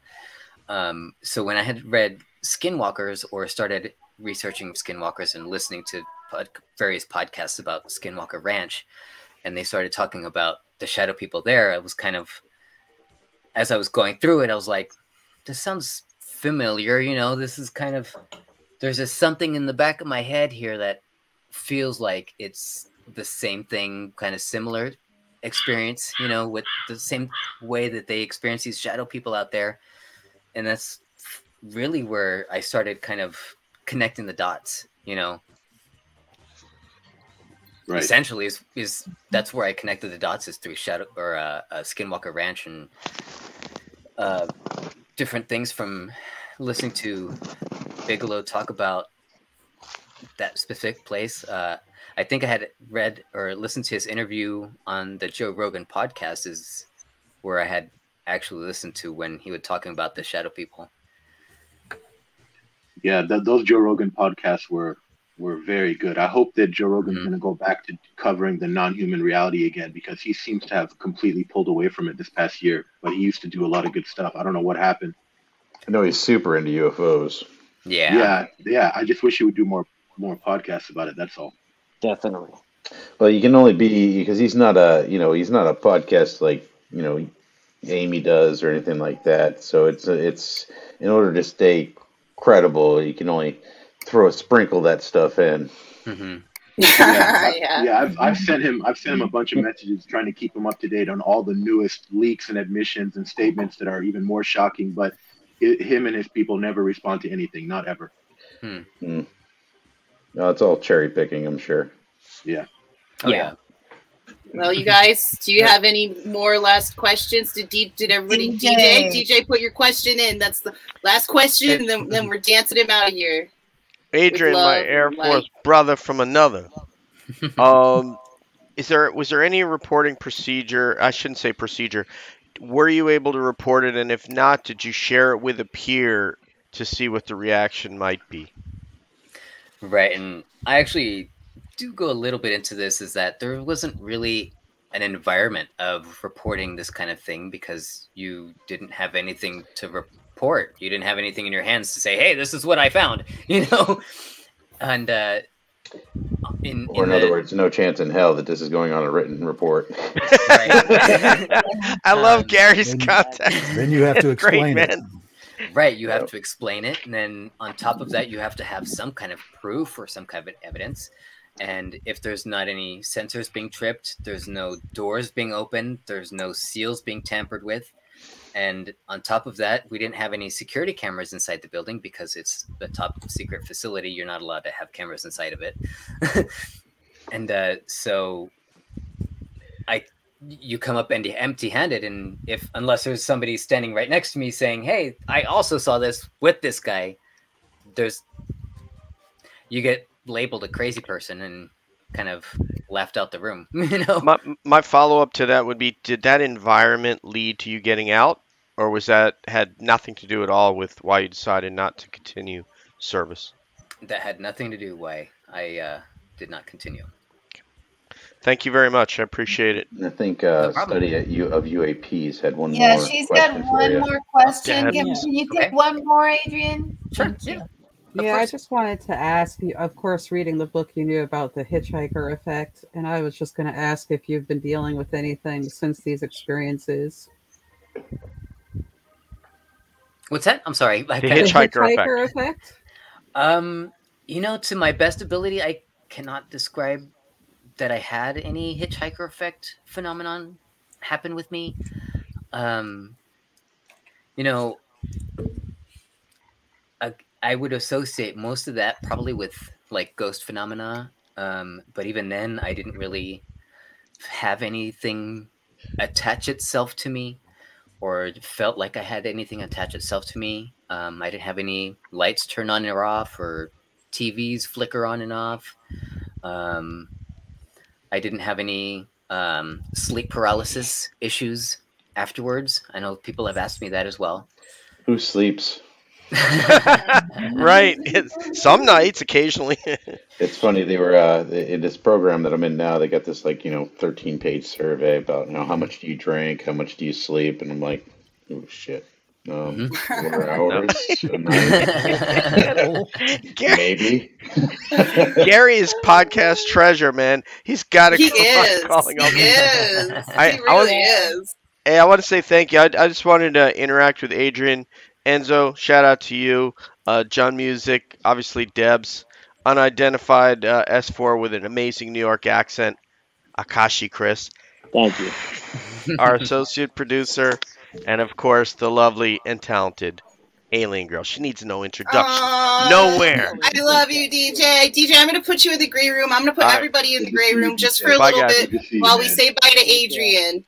But I'm going to be hanging out still. But we're just gonna send him off right, because we love him, and he's doing such amazing stuff, for the community, and so we got to do this, right, Chris? Right, Adrian? Right? Yeah. Yeah. Right. You're like, what else is there to say to this crazy lady? So, Chris, thank you for helping me co-host, girl. I needed you. Thank you. I appreciate it. And now it's just you and me. So, Adrian, thank you so much for coming on the show. I really appreciate.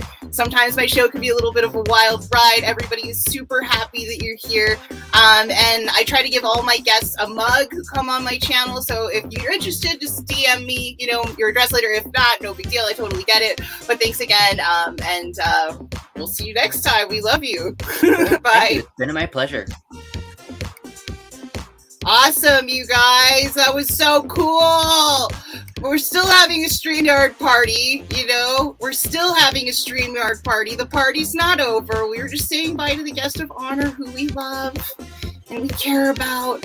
And now we're going to be throwing that StreamYard link left and right. I'm going to be tweeting it. Who knows what could happen deep in this dark night? We don't know what could happen. Oh, wait. We had somebody with, I think we got everybody. There's somebody else. What's up? What is up? I think we got everybody. On here. Yeah.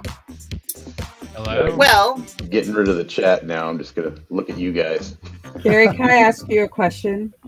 No. Yeah, go ahead. Yeah, you Wait. were kind of hinting that you think this might be beyond UAPs and might be something else, like a general phenomenon, so to speak. So does that mean that you have some more interest in other paranormal areas? Well, our work primarily is nuts and bolts, but personally, I have interest in a lot of different things. I see, nothing's credible till it can be proven, repeated, and showed me that they have results. But because of some experiences in my past, I know that there is things that we can't explain, and those things fascinate me. Right, because I definitely got that hint from what you were saying that there might be something broader going on. Yeah, I've got my fingers in studying consciousness also, and other things. So it's I think it has a lot to do. A thesis I'm working on is about consciousness and the creation of the universe. So it gets a little gets a little hairy and complicated, but in a nutshell, it just basically says that the spark that created the universe was actually consciousness. Consciousness is what enabled reality to coalesce into what we all live in right now. I believe it. I believe it. Yeah, I think everything's more connected than people realize the further down the rabbit hole. Well, you got to think about this. At one point, every single thing that you're made of right now, and everything in our known universe that's physical, that we know as reality, all existed not as individual cells or subatomic particles, just as one primordial thing that we have no word for, and then boom, great expansion, and then matter and reality coalesced.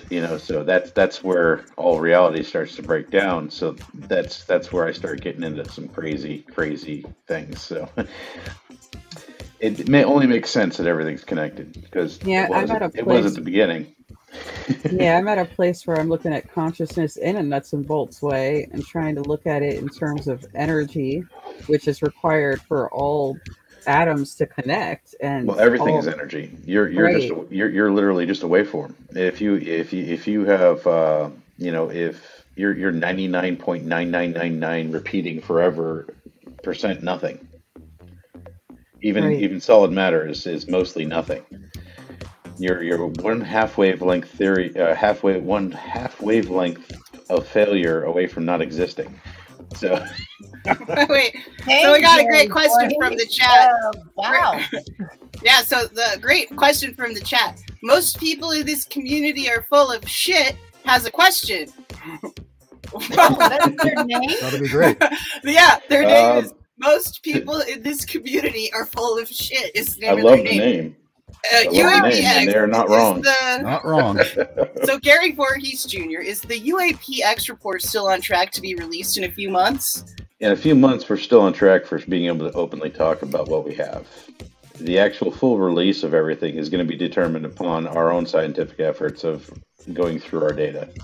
The faster we can go through our data, and believe me, we are daily working on basically what we're really working on right now is algorithms to go through the data and programs to go through this data to make it quicker.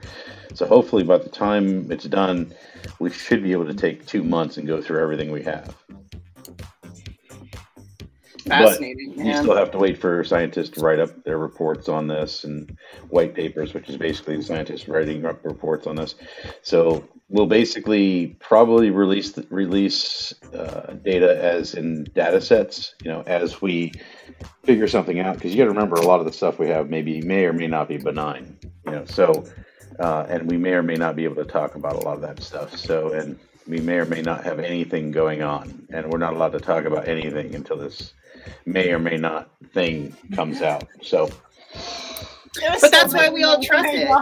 That was awesome. Hey Gary, there was an interview recently I was watching. I won't name her name because that would be very rude.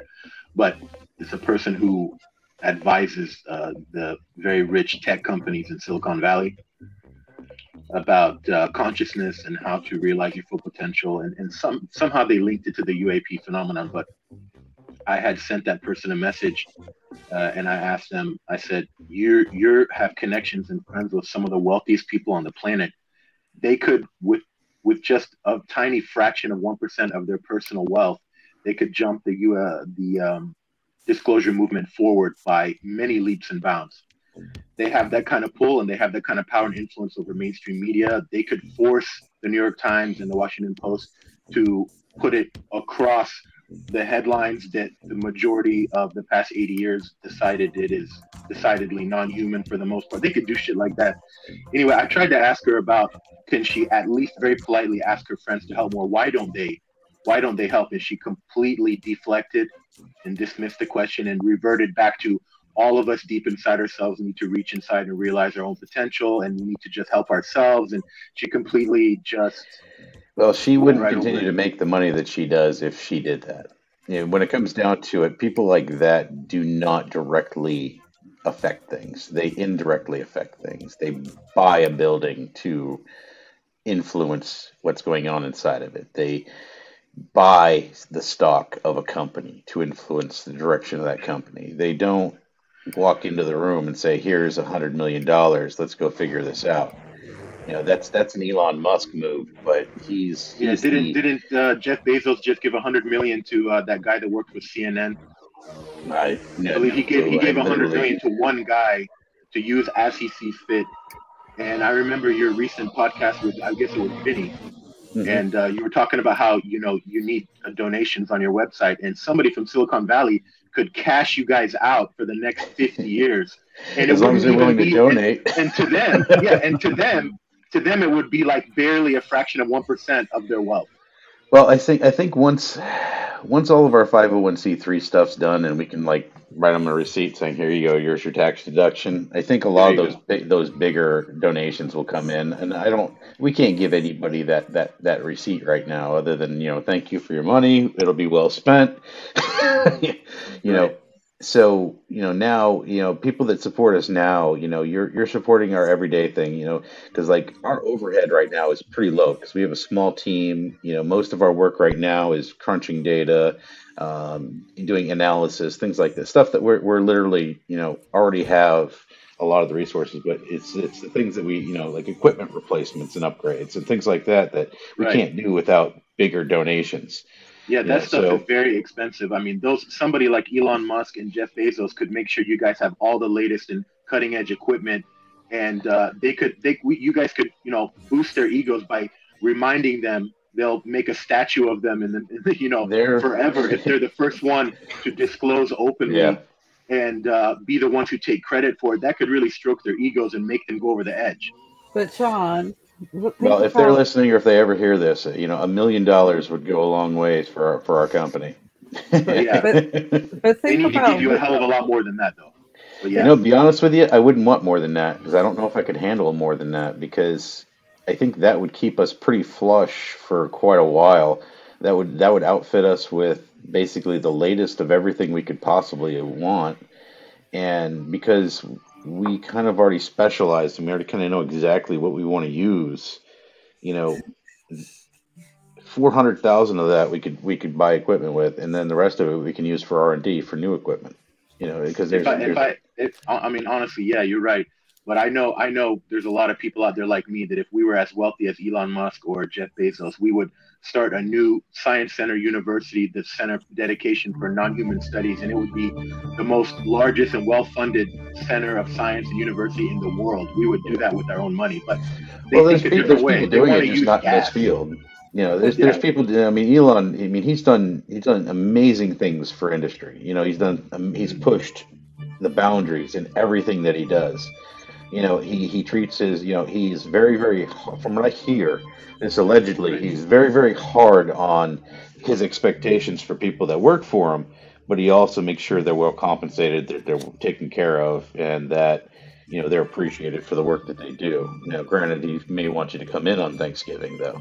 So it's a trade-off to work for somebody like him. I'm wondering if he's a true believer or not. He's made a couple statements here and there. I think he just doesn't care one way or another, and he's just worried about getting off this planet.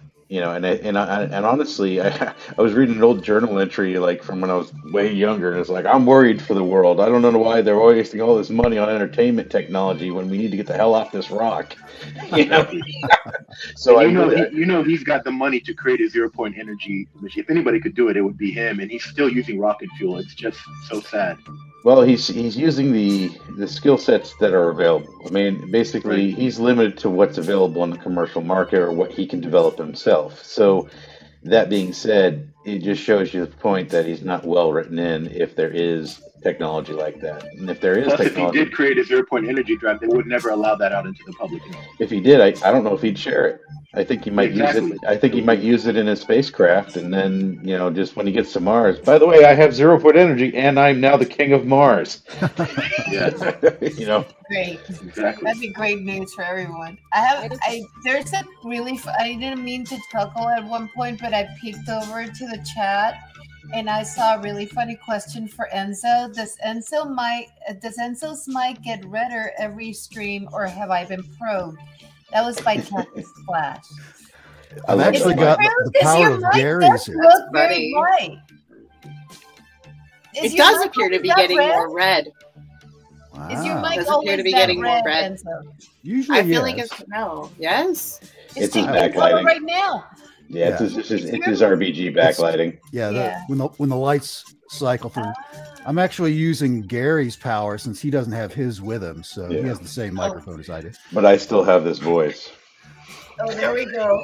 Nice. So, Why don't you have the floor? I gotta Gary, say, Gary, do you have and you don't have to answer this if you don't want to. It's just something you may have even answered it before, but when you guys are doing your thing, your investigations, you get a picture of what is clearly some type of craft. Let's just as an example. Is there anybody you need to check with? Do you need to like call up Skunkworks? It's like, hey, is this you? Or anything like that? I wish there was an easy thing like that. Yeah. We do try to cross-reference anything that we see with known projects. If it's an unknown black project, none of us. Some of us still hold clearances, but none of us are active. So and even if we're active, all that stuff's need to know. So unless we happen to actually get a picture of one of them, say you got a picture of the blackbird back in the day, they would come and tell you, hey, no, that's so good for you. You somebody has access to your materials to where they could come in and like, no. I don't know. We didn't give access to anybody, so if they did, it's illegally. But I mean, I wouldn't put it past them. Right. But we don't really, there's not really much for them to get a hold of because it's all on physical drives. So I mean, we don't. We haven't really mailed. Well, we mailed a couple of things, but they got there on time. So, no middle stops. Not that we don't have any interference that we know of, but we've had some pretty late mail coming from one of our scientists. So maybe that's just dirty. Can I chime in on what was said earlier about money solving this problem? because I did some research on Bigelow, who has obviously a lot of money, and obviously he didn't get as far as we would have liked. I do think a lot of the leaks that we have kind of come from his direction. I think that I need to win one of his essays. Right. Well, yes, but look at what he did. Like he did the poll that went out on experiencers. Then he delivered that to the APA, the American Psychiatric Association. He started a company, NIDS, to study the UAP phenomenon, and then he got the OSAP. Oh no, he's definitely a believer. Right. But he's it's like I'm sure he would. Yeah, he would probably hire us to come in and work for him under his NDAs, but he's not going to work like we work. A lot of the reason what takes so long with our work is that none of us have a paycheck. None of us have, we're all volunteer and we're donation only. So,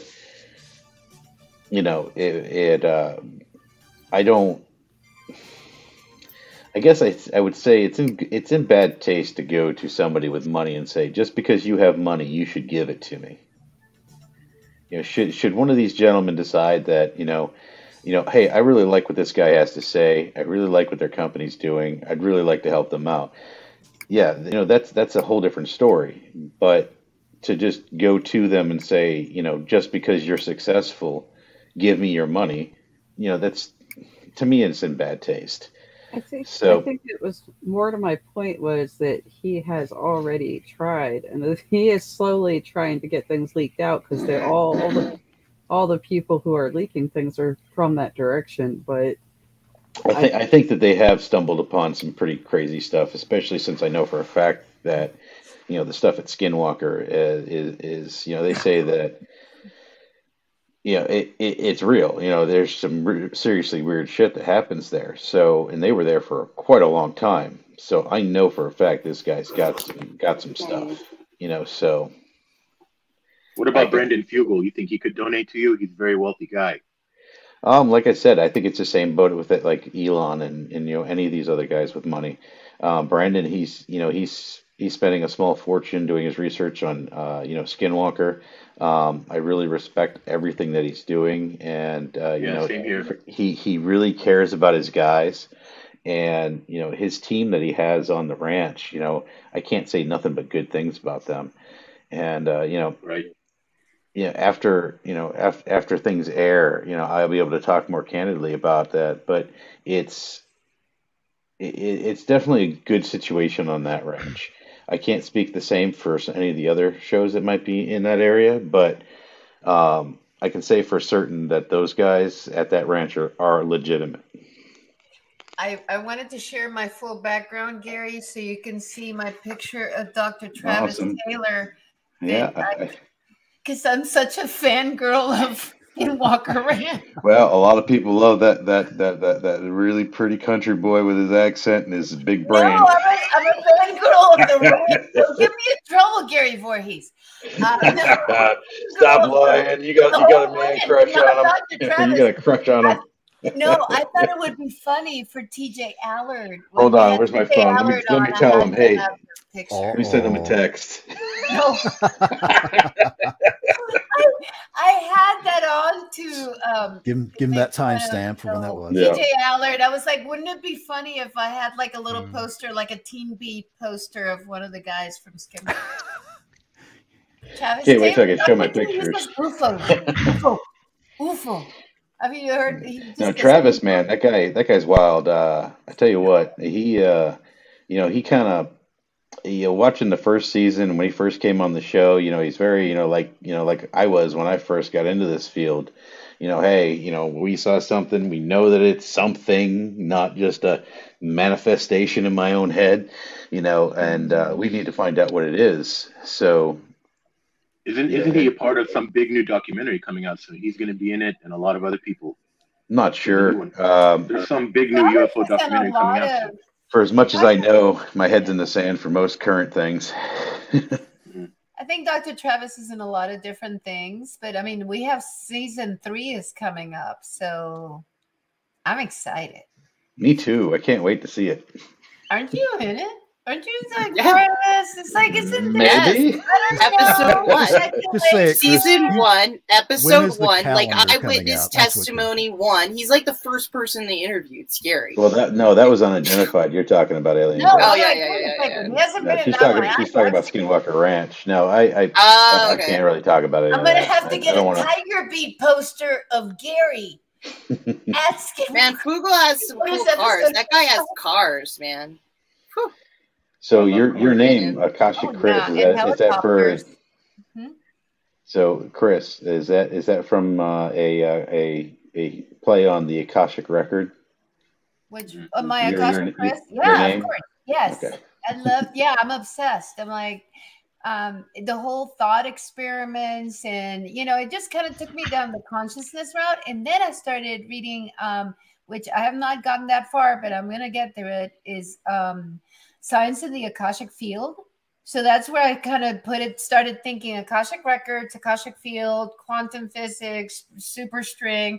So kind of tying it all together that way. But that's so where is it an Akashic record, or is it already written in your DNA? Huh? I'm sorry? Is it an Akashic record that's a subspace field that you get information from, or is it just something that's literally written into your DNA that we are just rediscovering? I think it's written into our DNA. I mean, I think that it's down to our DNA, and it's all part of this big network. I just think it's a network. I just think it's like we're all big fan of the genetic memory. Oh, are you? Yeah. I haven't looked at. Okay, now you're taking me down another rabbit hole, Gary Voorhees. I'm glad you brought that up, Gary, because there's been so much talk by a variety of people across the spectrum about the DNA manipulation. And I was wondering if you think a part of it, in addition to them just coming in and manually over time, little by little changing our DNA, do you think some of it might be reactivation after a long period of time that's now starting to get activated, some kind of parts of our DNA code that at certain points in time, it just all of a sudden comes to life and reactivates and shows itself more? What do you think about that part of it? Well, it's actually something I've thought about quite a bit. Me too. And, it's like when I was looking at some aspects of that, and because I was looking into people that use through meditation are able to activate genes, and through they call it gene therapy now is the scientific term for it. They use genes to turn on and off certain genes to give you lesser chances of cancer, or to give you a better chance of surviving cancer. And these gene therapies are working pretty well. I actually have a very good friend of mine that's using gene therapy along with traditional means to help stave off his cancer. So I think that there's definitely something to it. And there's no I have not had any hitchhiker effect. I've heard of it, and nor my team have had any of it. And there was another question that I was trying to answer. Thank you, Rex, for the $5 super chat too. Thank you. What was the other question you were looking at? Go ahead. No, I was just saying real quick, the reason I brought it up is because the other day I was having a chat with a random stranger about all this, and she happened to be, somebody that's really into this. I don't know if she was either a psychologist or did she say a geneticist? I forgot because I was busy trying to run around and grab my toddler who was trying to run out the door of this place. But it's like, I know what that's like. Yeah, like I every time I say hi to somebody, she just takes off running. I have to go run and drop everything and go grab her. But the lady was talking to me, and I was talking about the DNA manipulation and how it seems like a lot more hybrid young females are showing up. Like I told you, Richard Dolan is really into this now. And Elizondo's made comments about it. And she mentioned, she's like, you do know that in addition to that, a lot of things inside our DNA coding that could have been put a long time ago are now at certain points when there's like, it gets triggered to activate, might be getting triggered now to show itself more. Well, I mean, that's true. She brought up some great points. I don't remember her exact words, but she's like, right now, recently, in the past 5-10 years, she's noticed also the children are very different than they were 20 or 30 years ago. They're so much smarter.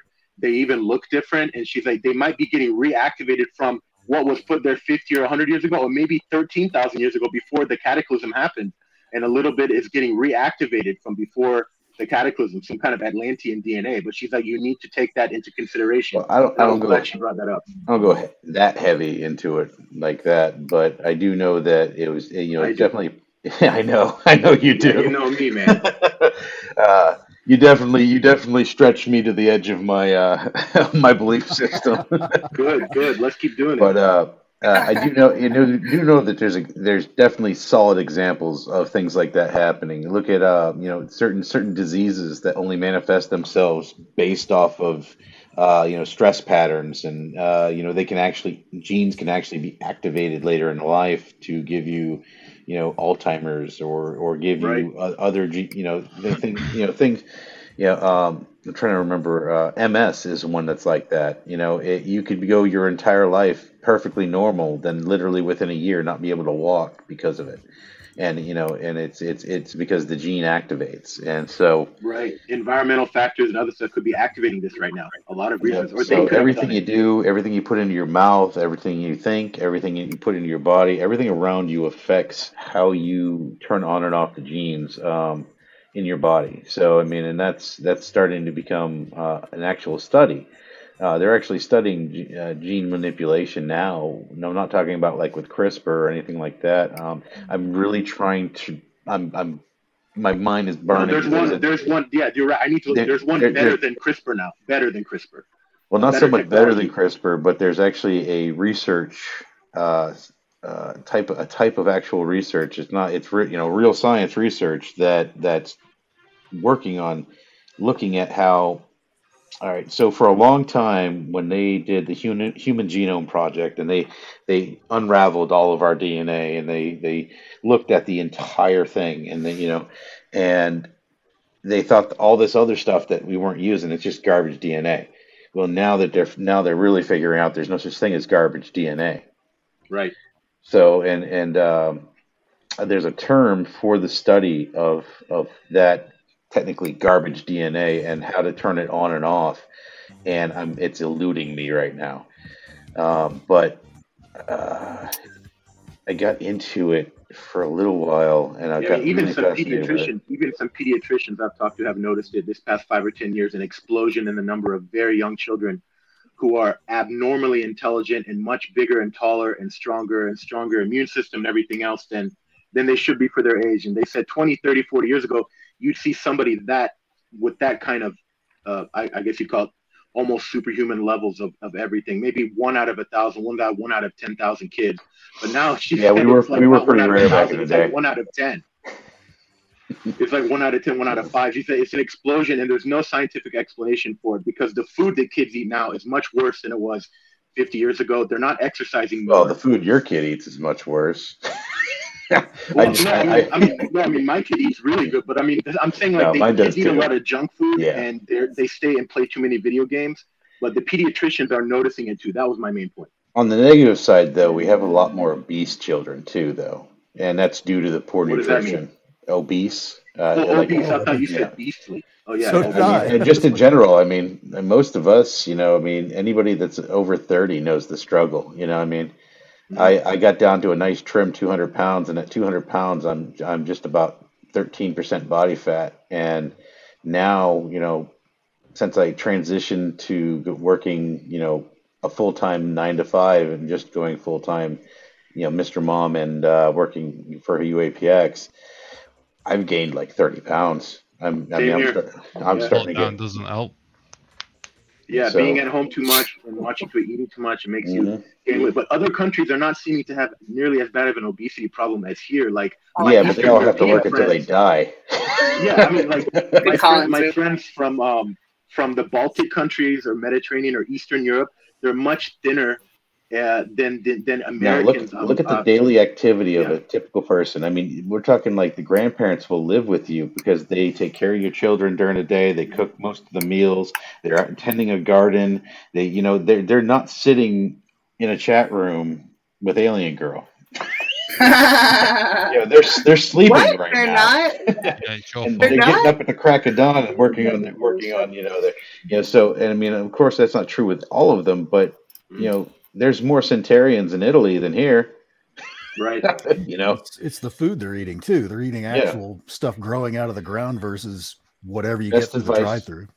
Yeah, the best advice I ever got for eating. People used to live very long in other parts of the world a long time ago before pollution and junk food got here. I know on my dad's side of the family, my grandmother's side, and they're all from the Caucasus Mountains, and living up there in the mountains with the fresh air and the organic food, and everybody walked, in the 1800s, no cars, no pollution.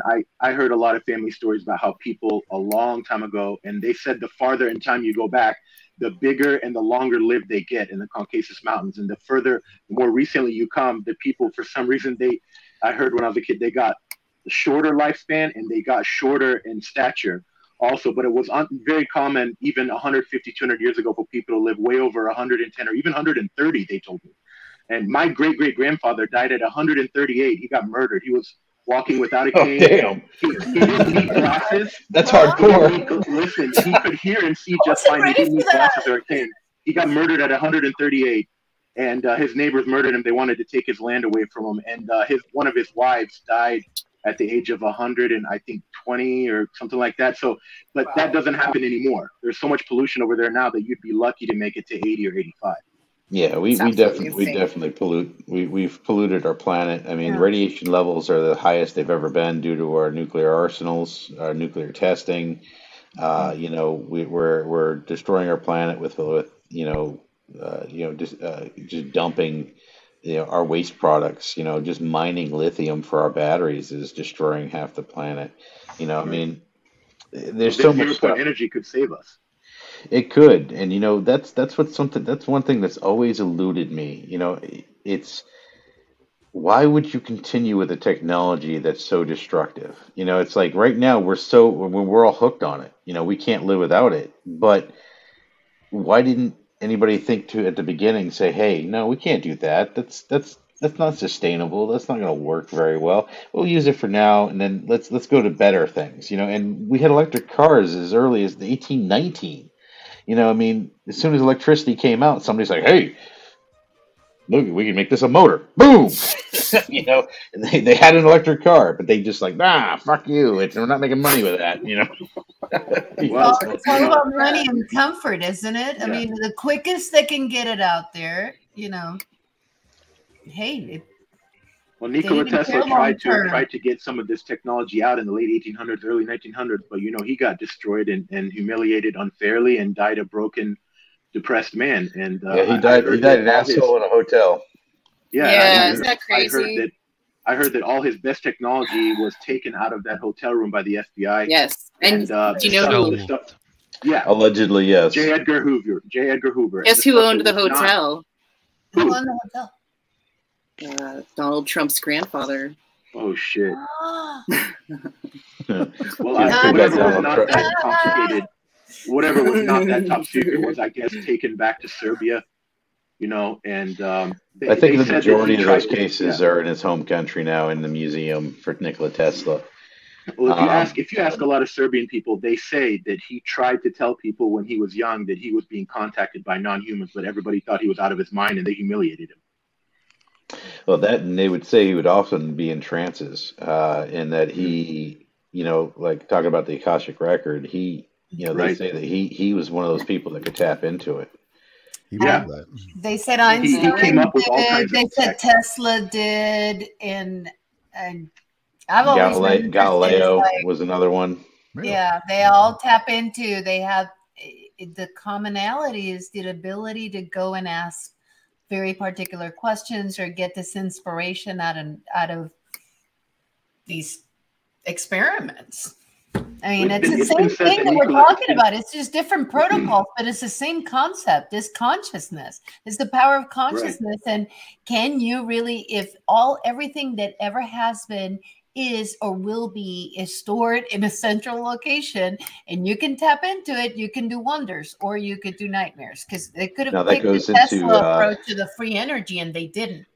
He said that he was being contacted by non-humans and they were giving him a lot of this technology already designed. The blueprints were already there to make it. And when he tried to tell people that, what happened. Now, to be fair, those are very uncertain.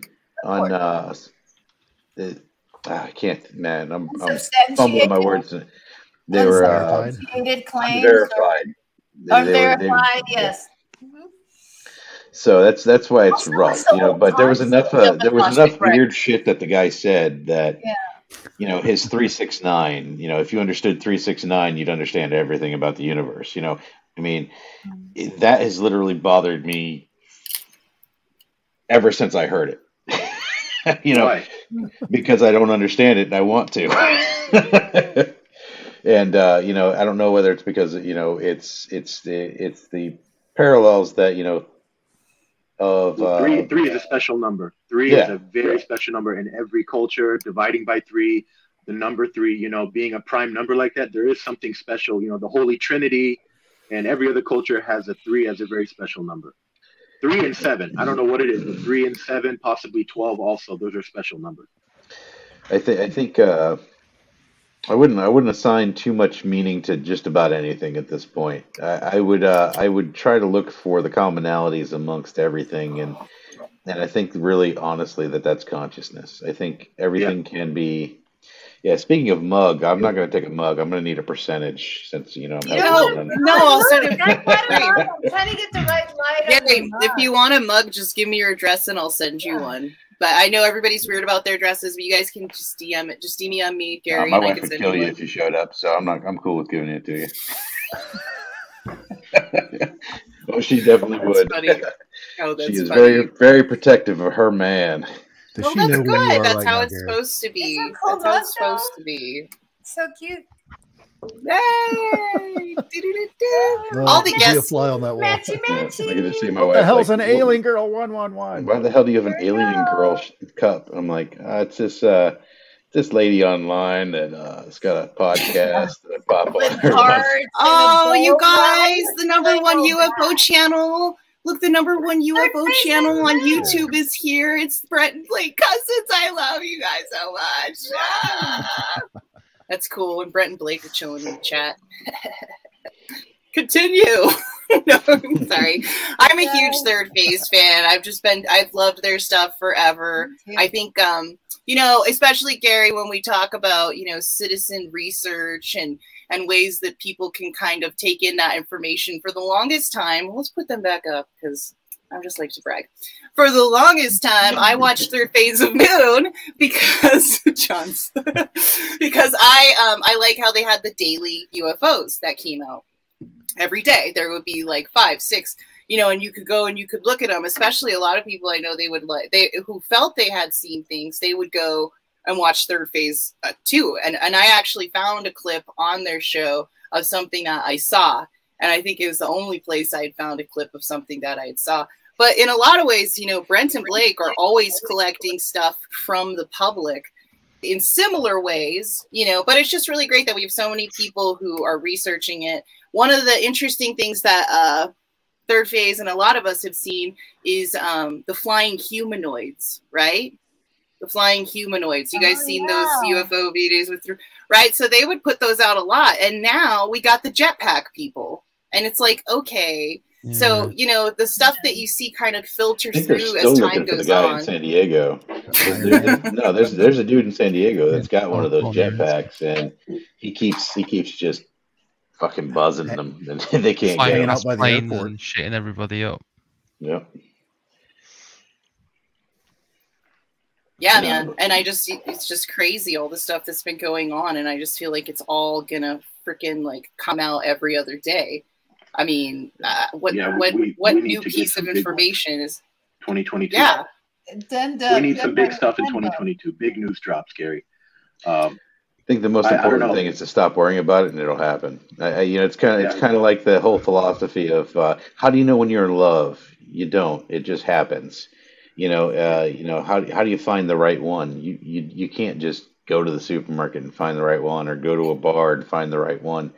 It just has to naturally happen, and that's we all need to keep working towards our goals, and not worry about whether it does or not, because basically, through our research, through citizen science, through, it seems like the government's actually doing something, but ask me if I care if Congress is being briefed on UFOs.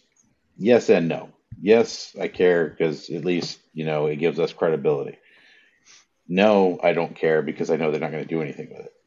Right. So when they do something with it, then I'll care, and so it doesn't affect my research one way or another. We just keep plugging. If we get a jump in our research because they say they are real and here's the information, cool. Now that's stuff we don't have to research. Woohoo! Now we jump ahead and we go to the next stage. So no matter what, we just keep plugging on. There's been so much talk of these underwater USOs. I remember somebody was just recently talking about somebody high up that there's 10,000 plus underwater sensor hits just in the U.S. per day, and God knows globally. And then there's been a lot of talk about how they go down from the orbit. They go down right about Catalina Island, and then they skim across the ocean, and then they dip below the ocean right around the Guadalupe Island, and they go to an underwater base at the bottom of the ocean there. That's one base. Maybe it's a non-human waste station. I don't know what it is, but there's been so much talk, not just that lady, Dr. Laura Gale or whatever, but like a lot of people have been talking. Ross Coulthard, he's been hearing stuff from the Australians. More and more recently said the Australians are starting to wake up. Yeah, well, when it comes down to it, underwater bases, they need to talk on the news that they have confirmation of UAP coming and going from an underwater base. If we had something big like that, that could help. Too many people are talking about it now. There's something over there.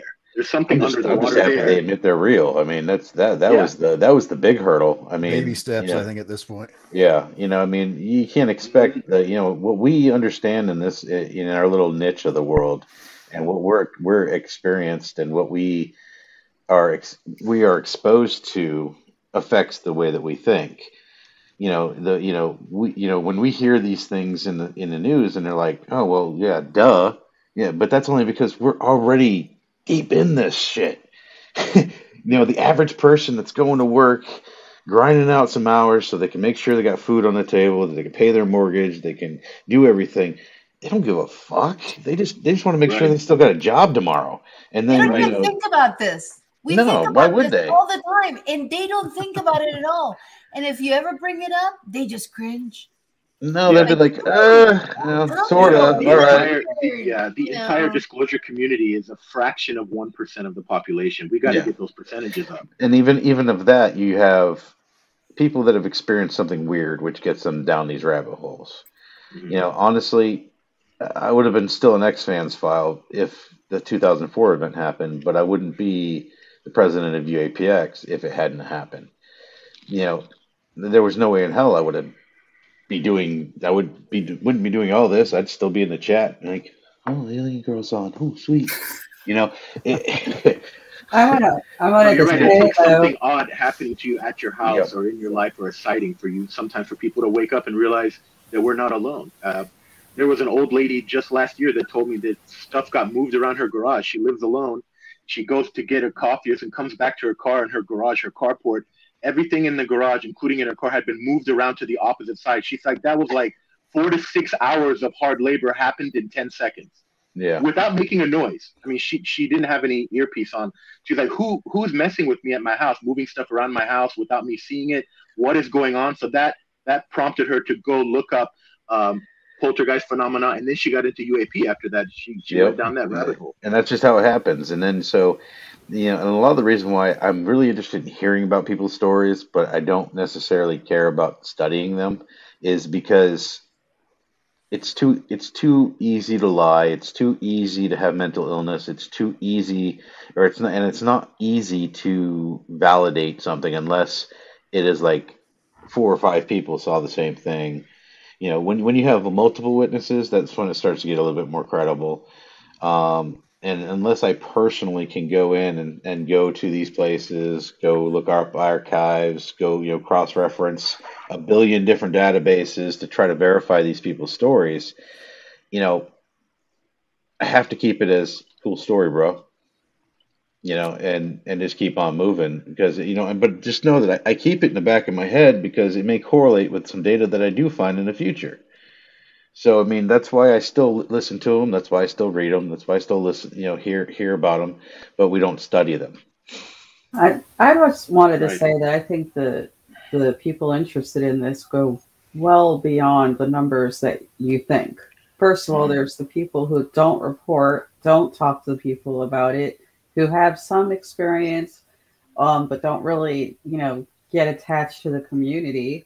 Then there's a greater number of people. Oh, you have no idea. I've got people in my inbox that are they're no way in hell they'd ever be seen on any type of podcast like this. Nor are they if they this is what would happen if if somebody happened to see them watching one. The wife walks in. Well, what are you doing? No, nothing. No, I'm just aliens. I'm watching porn. That's it. That's the only thing. Porn is the better answer. It feels like. But when you look at some of the videos that are out there and you see 5 million people have watched them, that's not just UFO Twitter. Yeah, I've been busy clicking that link. Hey, Amy, did you see the? Are you still lagging?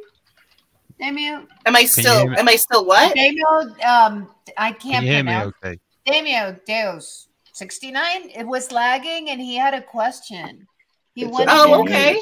He put it on the chat of how Gary defines the lowest form of consciousness.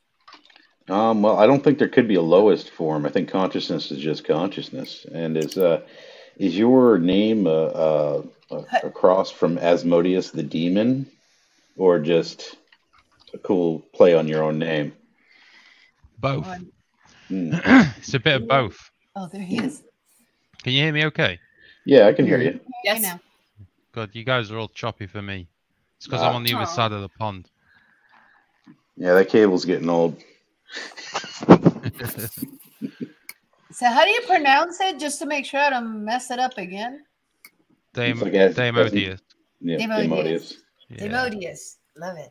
There's a demon called Asmodeus. He's a lower echelon demon, but he's want to think of him as like a crossroad demon. Yeah, he's a lower form of demon, but he's still my favorite. No, he did fall in love with a woman, so. Yeah. There's a D&D version as well, but I won't go into that. Oh yeah, he's my fun monster too. manual. Well, this is that's in Christian lore. There's a demon that's Asmodeus, which is what the D&D version is based off of. Ah, interesting. Theology and theology, Christian history, history of religion itself has been something I've been interested in since I was a kid. Plus, I may have played first edition through third edition. I thought so. I could tell. I could tell, Gary. You were hiding it. You were trying to hide it. I never hide it. I love playing in good folklore as well, by any chance. I think there's a lot of truth in folklore, and there's a lot of misrepresentation based off of lack of understanding. That basically creates folklore. Everything from the wee people in Ireland to the Aboriginals' fact that they have no concept of time. Now they do, because we've got them all drugged out and messed up. But it's super interesting to read the histories. That's why I like my handle in most video games is Acadian. Well, see, now I want to know what you think of Stranger Things, which touches on both D&D and this idea of another. I really like the first season, but that's all I've watched. So it's got a very Lovecraftian feel to it. Yeah, when are they coming back with the third? So scary! It's so scary. Soon. Third season's out, I think. I think it's the Are all those kids like 23 by now? Yeah, they should be adults, I think. Yeah. The Wheel of Time was pretty good too. The Wheel of Time, not bad. Actually, I'm really enjoying that. That's one of my that's in my top 3 favorite book series. So my 3 favorite multiple book series is Isaac Asimov's The Foundation series, the Wheel of Time series, and the Sword of Truth series. Those are my favorites. I like how at the end of that first season they introduced the concept of a previous civilization before it got destroyed that had anti-gravity craft flying around. That was really cool. How they're slowly the entertainment industry is starting to introduce concepts that we've been talking about for years into TV shows and movies. I've been seeing that a lot more recently. Shannara Chronicles. I was about to say the Shannara Chronicles. That was awesome. I don't know what happened too. It got axed. Did it get axed? Yeah, so they had 2 seasons. It was really good. It was really good. Well, they've been. Marvel comic movies are talking about multiple universes and portals and aliens. Right. Then you had the recent Godzilla movie introduced the concept of the breakaway civilization. They made a comment in that movie, the Godzilla movie. So they're starting to use our terminology in Hollywood movies, but obviously not in the way we wish. But they're doing it anyway. Well, it introduced the concepts. Actually. So hey, Amy, I'm sorry, you guys. I'm gonna have to sign off. You can't hang? You ain't got this? You can't hang? No, tonight. I'm sorry. Well, here, let's put some music on so I can say bye to you. I'm so I love you, sorry. I Akashi didn't mean Chris. to break up the party. Oh, you didn't break up the party, girl. You made the party. I love you so much, Akashi Chris. I love you, girl. Thank you so much for backing me on this show. I needed your help. I needed your love. We came out strong. We didn't know what was gonna happen, did we? No. But we did. Oh my gosh, it was a wild ride, girl. Thank you. Thank you. I love you. And I'll see you soon. We're not done yet. We're not done yet. We're just saying bye to Chris. John and so Deb, Demodius, thank you guys so much. Bye, Chris. Awesome. She's so cool. She's so cool. Okay, sorry. I just have to play tech. So I like it. It's so cool. It's yeah. so cool. She did such a good job. She was so nice. And I'm so happy. I wanted to address the theory that we're being influenced by entertainment, which a lot of people have confirmed in the intel groups. They literally are putting out content in entertainment to influence. So is it they're taking our terminology on, or is it they're saying, maybe we should introduce this and see how the public deals with it? No, I think we've been using it way before they did. Same. Well, the concepts have been around well before we used them. Yeah, for a long time. You got to look at people like some of the authors from the 60s and 70s. They had some of these concepts. Like look at all of Philip K. Dick's work. And ironically, he really wasn't a drug user. He got the reputation of being a drug user, but in reality, he didn't do them. He did them at one point, but it wasn't a constant thing. He wasn't just a whacked out, drugged out person writing all these crazy books. And the one series from him that really stands out for me was the Valis series, which was introduced to me ironically through Twitter, because somebody's like, hey, check out the Valis series, you probably like it, and then as soon as I read that, it immediately a connection with the Black Knight satellite Black came. Knight. Oh, the Black Knight satellite, man, dude, I can't believe you brought that up. We need to hear a lot more about that shit. Yeah. So anything that's orbiting the Earth that's been here since before we were putting satellites up, we need to know about. I definitely don't think it's everything that we're putting out or every show we're seeing, but I think that we should pay attention to the fact that the intel people are telling us some of the things that are being put out for a reason. Wouldn't doubt it at all. Look at the Stargate show. They made fun of themselves one time. They had a guy that was basically, dreaming or remote viewing in his dreams all of the Stargate missions, and then they paralleled it with this guy's putting out a TV show about the Stargate, and they're like Wormhole Extreme. Yeah. So it was. I thought that was kind of a funny twist to that show. That's one of my favorite shows. J.R.R. Tolkien's. Don't forget Tolkien's work of Lord of the Rings, talking about how in the first age, long ago age before global wars, there was a super intelligent, extremely tall, long Nordic-looking, long platinum blonde-haired race of elves that had access to, they were just far superior in their engineering and their artwork and music than anybody else after, and that age is long gone. And they helped the species of extra tall man too that went under the ocean. I mean, I think Tolkien might have read some stuff about ancient pre-cataclysm history and then might have influenced his work. So that's a big one too. There's plenty of it, especially if he reads the Vedas and some of the Indian texts and things like that. Even if he hadn't written anything to do with Lord of the Rings, he would have still been a world-class, renowned scholar. Like he transcribed Beowulf. He's one of the first people to transcribe that to the English language. Yeah, he's amazing. Absolutely amazing guy he was. Yeah. John, you constantly amaze me with like your range. What do you do for a living, if you don't mind me asking? Well, I don't want to talk about that on camera, but I'm just I'm just trying to start a new business right now. But the reason I know a wide range, not maybe as much as a lot of people on here in the chat, but I know a lot because I read a lot and I pay attention. That's all. Yeah. So I like to talk about a broad range, not just nuts and bolts. As you can see, I like to go all the way into the ancient past. I'm just OCD, and I literally just can't stop. I like it sounds funny, but in reality, I actually have a severe problem. Like I constantly, if I'm not doing something, learning something, reading something, You become stagnant.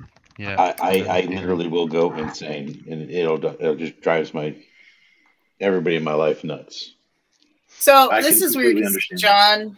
John was talking about Marvel, right? So give my computer Marvel. a little bit of a second. Marvel, and he was talking about. Oh yeah, because Wait, because that's they not what keep I talking want. about in the movies. I never read comic books as a kid. I'm talking about movies recently. I'm talking about how they introduced the concept to the globe openly. People who don't even read the comic books about the multiverse, about portals, about beings coming and going, about much older civilizations that are long gone on other planets and I mean, this is stuff that we've been talking about, but they're introducing it in a way that can be digested by children and by people who don't know anything about the phenomenon. And that's not the only movies or TV shows that are doing it. A lot of TV shows are doing that That's now. a TR3B, am I right? That's a freaking TR3B on the movie poster of the Marvel's Eternals movie. That's a freaking TR3B. Have you seen the movie? No, I haven't seen it. It's a big black triangle. Yeah. Exactly. Of course it is. Yeah. Of course. If you've got Disney Plus, it's on Disney Plus right now. I'll watch it tonight. I watched it last week. Yeah, I watched it. That just trips me out, man. I don't know why. It's like, wow, that's crazy. You know, it's just, and if you look at the new documentary that Secure Team came out with, called Rise of the TR3B, they've got James Goodall in there, and he breaks down, you know, the military history behind the TR3B and the things that we know, and kind of frameworks it so that if you follow the facts, you realize, yeah, it's easily legitimate, you know. And I remember Linda Moulton Howe talking about finding some plans of a TR3B like 10 years ago or so. She'd be like, I found this plan for and back then I was like, but now, dude, TR3Bs are real, straight up. Yesterday's crazy is today's reality. So I mean, look at what everybody watching the original Star Trek. You know, I mean, they were probably looking at like these little crystal cubes that they stick in something. Now we have crystal memory. You know, we have starting with the iOmega used it first in their zip drives. You know, and then you've got you know, crystals using. There you go. This is way better than anything Kirk ever had. Oh yeah, here's my tricorder / communicator / fucking all knowledge of everything. It brings all knowledge of humans. Period is right there. I've learned more physics off of that phone than I have off of any other device I've ever owned. And what does it get used for? Cat videos. Maybe you use it for cat videos. It sort of brings everything full circle because some people argue that it's collective consciousness, and that's why we're able to, you know, continue to share these ideas and things like that. Like one group of people will have an original idea that someone else is having across the country. You know, like I think that, you know, that's been shown. That's been proven in studies with orangutans on one island that have no contact with another island of orangutans in Southeast Asia, come up with a new way of spearfishing for fish or something, a totally new skill set. And then simultaneously on the other island on the same day, they come up with that new invention of way to fish, even though they have no contact. So that brings up the quantum reality, how we're all connected. Yeah. Sorry. My ring went off, so I had to make sure nobody's creeping in my yard. And I think that's the weird thing. I think like if with the internet, I don't know. I think there needs to be more scientists on the studies of consciousness, technology, texting, like being able to feel this stuff. Like I feel like, you know, they say that thoughts move at the speed of light, and I just feel like we have that ability to measure it somehow. Because I know it's there. Like I already feel it. I already know it. I already feel it every day, it constantly. And I think it's opening up consciousness like on a 5D, like earthly plane level, like the veils being lifted, like it's all starting to come together. Like but I don't know. I don't know where I'm going with that. One concept that I thought was a fascinating in the Stargate series was that when they would talk about ascension and how, you know, their whole concept in that theory is that basically, you know, within your lifetime, you can keep building on your ability to understand and consciously be aware of things, and then eventually you can push yourself into an ascension where you literally transcend into a higher existence. Obviously, they got that from Buddhist philosophies and those types of things, but it Hmm. still it's still kind of, I think it has some type of, I think it has a real context, because look how just generally people are in their life. You start off learning at such a rapid pace that you will never learn as much from the time you are born until the time you are 3. You will never learn that much information in your entire life again. You are There's a more, similar theme in Interstellar as well, wasn't there? About yeah. Right. humans becoming fifth dimensional beings and influencing their own timeline. Well, there's Right. very few Yeah. I people mean, that have it's really messed with me like that. And there was one gentleman, I won't mention his name, but because I still have pretty good. But we're talking to him, and this is a guy that he deals with some pretty serious level stuff. He worked with a lot of government programs on consciousness, on well, I won't go into everything he does because it'll give away who it is. But he looks at me after like about an hour conversation, and he's like, "Who were you?" And I'm like, "Excuse me." Because we're just having a normal just conversation like this, and he just throws that at me. He goes, "Who were you?" And I'm like, "No clue." But either way, it just stopped me in my tracks because it made me start thinking. And then it still to this day kind of messes with me. And he still hasn't explained exactly why he said that, but it's either that or he still he caught me, and that was weird. But where I was going with the whole consciousness thing is, throughout your life you have these different segments where when you're 16, 15, you kind of go through this second evolution of your thinking, and you kind of understand more and grasp a little bit more, and you think you know everything. And then when you hit about between 25 and 30, you have another kind of like level up in consciousness where you start gripping with the fact that you're mortal, that eventually you're going to die, so that will actually start fucking with you. And then when you finally come to grips with that, then I haven't hit it yet, but I hear about 50, 60 years old, you actually go through yet another one where you start comprehending and you stop caring less about the things that really don't matter. And not that you just because you're closer to your death, it's just because you've gone another rung in the way that you think. And I think that has a lot to do with that. We can continue to keep doing that, and then maybe we can ascend. Who knows? That's always been a fascinating topic for me too. Well, do you think that's going to affect our consciousness then, with all this new research going into how to lengthen the amount of time our telomerase strands can last until they run out and we get old and wrinkle up and die? Get sick. If they can, they're trying to come up with a way, and they've done it in mice. Mice live a lot longer. Their DNA is very similar to ours, where if they can do Well, that, we could easily live orders of magnitude longer. Do you think that would affect the way we deal with consciousness if we're going to live thousands of years old instead of just 75 to 100? I think we're going to run into some problems for living that long. I think that even though we have this amazing capacity, that there's going to be like mental issues that go from living that long.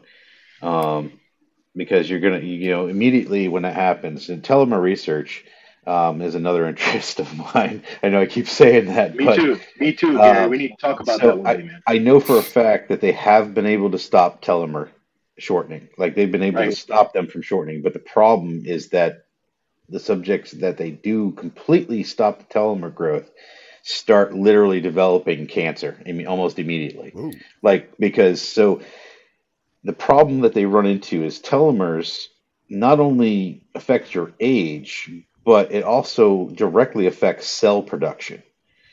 So should you stop it, just stop it dead, it just continuously tells your body to keep making cells. So if you have anything benign in your body, all of a sudden now you're going to just continuously make these cells over and over again and get these horrendous cancers. The abnormal cell growth you're talking about, right? Yeah. And all the extra junk that's produced when the cells start reproducing out of Exactly. control. I heard they're working on ways to autocorrect for that. No, see, I think that first they're going to be able to slow it down, which they've been successful in doing, especially in lab rats. They've extended lab rats' life almost threefold. Yep. So there's a lot of promise in there, and it's like honestly, I can't wait to live 3 lifetimes. I'm all for extending the life because I still haven't finished every PhD on the planet, so I haven't even finished one yet. So I need more lives, damn it. Well, you know what, Gary? You might not have to need that much time, because if what Elon Musk is saying is correct with Neuralink, and if what Ray Kurzweil is saying, because he heads up the AI department at Google now.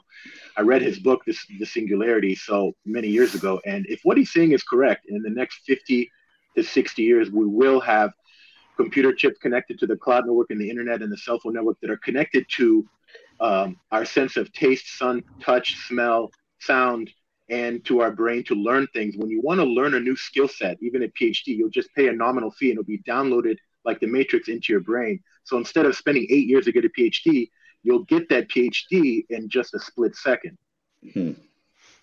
I think that would be pretty dangerous with somebody like me. It would be like that guy you see at the convenience store buying the 30 scratch tickets.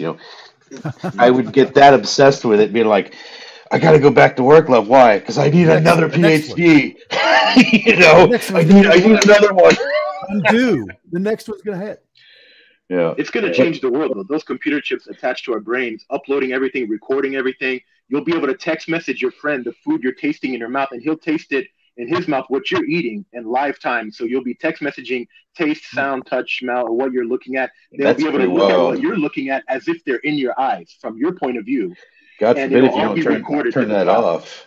Yeah, you better be able to turn it off.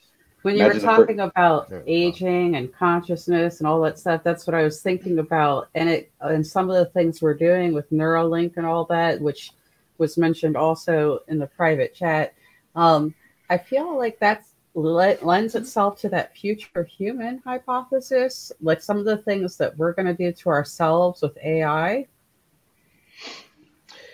Yeah, and I think the farther we get down that path, when we realize that all of that information is already stored in us, that's going to be kind of the circle, when we come back around. Are you trying to get rid of us? No. She's over there trying to get rid of us. Exit music. No, I didn't mean it like that. I've been playing it in the background too when we're just chit chatting. I kind of just taking it out. Yeah. But you bring up a good point. There's only a tiny fraction of our DNA we've figured out yet. There's so much in there that we need to know what has been stored in there over time. God knows what we might be able to decode. Well, that's just it. It is honestly, there's more information in your DNA than all the databases on the planet. Correct. And so, I mean, what's going to happen when we're actually able to read DNA like we do a microchip? So we might be able to find out things that, the answers to everything might be just sitting right in that DNA. Is this the non-humans could have stored stuff in there a long time ago. I mean, if say I had this idea for a book, and it doesn't matter if somebody steals it because I'll probably never write it. But it's basically a hypothesis of how this world got seeded and how so it starts off where you think you're on Earth, and in reality it's actually another world. But in this other world, this guy comes up with this process for stopping telomere growth, and basically he's able to make the entire population immortal. But the problem is how it got out. Like before this guy was actually finished with his work, a third of the population died because their bodies rejected the thing. And then there was a portion of the population that died off because they refused to actually take it.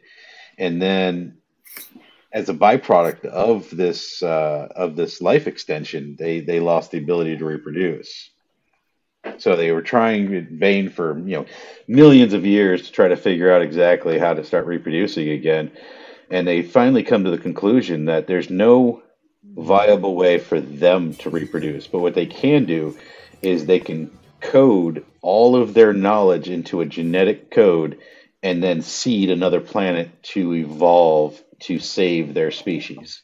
That sounds So that- familiar. Panspermia. Yeah. Panspermia. It Yeah, sounds a little bit like what people think is happening with the Greys. That's what they're Yeah, doing. I've heard that theory with the Greys that they're basically us from the future that can't reproduce anymore. I think there was I don't also a believe Next that one. Generation To episode me, that to did me, that it's too. possible, From but that's the Stargate. least plausible out of all of them. But yeah, Well, so guys, you're done. no, aren't finish you? your thought. Finish your thought. No, finish your thought. I got Finish too your many of thought. them. That's irrelevant. Yeah, if you let us Before go we- on, Amy, we can talk for 10 more hours. You We gotta are cut it doing off. an after party for sure, you guys. But Alright, well- before we all go, I want to give everybody a good, before I put you in the gray room. So, Dammy Deuces 69, man, where can they find you? Probably on Twitter. Sweet. We'll see you there, man. I'll put you in the gray room, and then we'll bring you back I'll up be, afterwards. I'll be lurking. All right, we like that. We love it. We love it. All right, John, music, man. Where can we find? Where can we? Wait. We got to do this little way. That's how we do it here. This little cool way. Where I forgot about this way. I forgot after this whole show. I forgot this cool little way. Where can everybody find you? It's right there in the pink description box right there. That's my Twitter handle right there. Awesome, dude. I'm gonna put you in the gray Find me, room. come follow me over there. Yeah, follow me. You guys go follow him. Okay, Gary, where can they find you? All over the place. Just go online. True. Just go online, UAPX. But before Gary goes, I'm going to cede my time. I'd like to hear one last thing about the home base program. All right. Just So, home base program is a program for PTS vets with PTSD and Yes. helping us cope with the everyday reality of civilians. I say it that way on purpose because that's my one of my biggest frustration is not agreeing with anything you do. So there's you guys get to see this exterior that I project, but what happens is daily, all day long, we're always battling with bouts of rage, bouts of anger, OCD complexes. We're dealing with all kinds of various things because of PTSD. It makes our lives very difficult to live, and this program is it's come very highly recommended by a shipmate of mine. So I decided to go ahead and apply to it, and I got accepted into it. So I look forward to reporting to everybody, on this program and how good it is, and how well it goes. And I encourage my shipmates and fellow vets to, if you're struggling, ask for help. You're not alone. You don't have to suck it up, Buttercup, anymore. You're done. You've done your service. That's it. Please, ask, beg, whatever you need. Even just reach out to me. If I'm the only person that you feel comfortable talking to, you can find me on Twitter, DM me. I'll talk to anybody if you're having issues. So that's all. I'm not going to take up any more time. Gary, thanks so much for... They can find out more from homebase.org. Is that right? I believe, yeah, it's homebase.org. If you go on Twitter, follow me. I've made several posts about it over the last 24 hours. And then I'm also starting Tuesday night. I'm going to go live with daily reports on how things are going. So if anybody has questions, anybody wants to reach out, I can get you in contact with these people, get you started with the process of it, and anything for a fellow vet. So awesome. I put the link to home base into the chat too, guys, so go check that out. Thanks, Gary, so much for all you do, man. You're super inspiration to us. I'm gonna see you just in a second here. And then we've got Enzo. What's up, friend? Where can they find you? Twitter. Here. Look at you, so organized. Well, man, it's because thanks for jumping on, man. Thanks for having me. And I'll see Thank everybody you. later. I'll see you in a second. And then Deb, where can they find you? I'm like everywhere now. I'm on You are. Facebook, I'm on Twitter, I'm on LinkedIn, but I really would like people to use the UFOconnector.com to find everybody. Oh, I gotta go check that out. The UFO Connector, yeah. I just put everything I find there now, and I find stuff every day. So that's a great place for people to find everybody. Yes! So, Deb, I love you so much. I'm going to put you in the gray room. I'm going to do my little outro, and then I'll be back there, and we will have a party. All right. Wow, you guys. I never knew what to expect before any of these shows happen. I think I know what's going to happen. You know what I mean? Like, I think I wake up and I say, hey, I think I know what's going to happen on this show, and I never do. It's always some sort of amazing thing comes out, you guys, because I don't know how you guys got here. Yes, I didn't. First Floor Audio, I love you. Wrote all the tracks to Alien Girl. I mean, I don't really understand you found yourself here, you guys, because we had all sorts of people and fun and things just roll through the chat, roll through the StreamYard link, consciousness, UAPs, UFOs, orbs, shadow people. We covered it all tonight, you guys. Because there's some serious stuff that's going on out there. Maybe we're not talking about it enough. Maybe we're second guessing ourselves. Did I see an alien? Did I see a shadow person? Maybe you did. Because if we've got skinwalkers at the Pentagon coming out and Harry Reid saying all this stuff, I mean, we got to rethink all of our experiences, if you ask me. Because today, you guys, we were broadcasting here live and alive in the middle of the desert, in the heart of alien country. And one day, you guys, it's all going to come out. And they're going to say they always knew. And you're going to say, no, I knew too, because I was listening to Alien Girl 111. Lando, thank you so much for coming to the show. Damie Do 69, thanks for jumping on, sharing your thoughts, man. Crack Magic, oh man, I hope you jump on, dude. And we've got Bob Marley, always a pleasure to see you. So thank you so much, you guys, to each and every one of you. I love you guys all more than you could possibly know. I will be doing my first news show this Tuesday in America. Tomorrow, Monday's Martin Luther King Day, so I'm just gonna kind of chill and chick back, but I will see you guys all on Tuesday morning. Love you so much. Love you, Brendan Blake. All right, guys. Peace.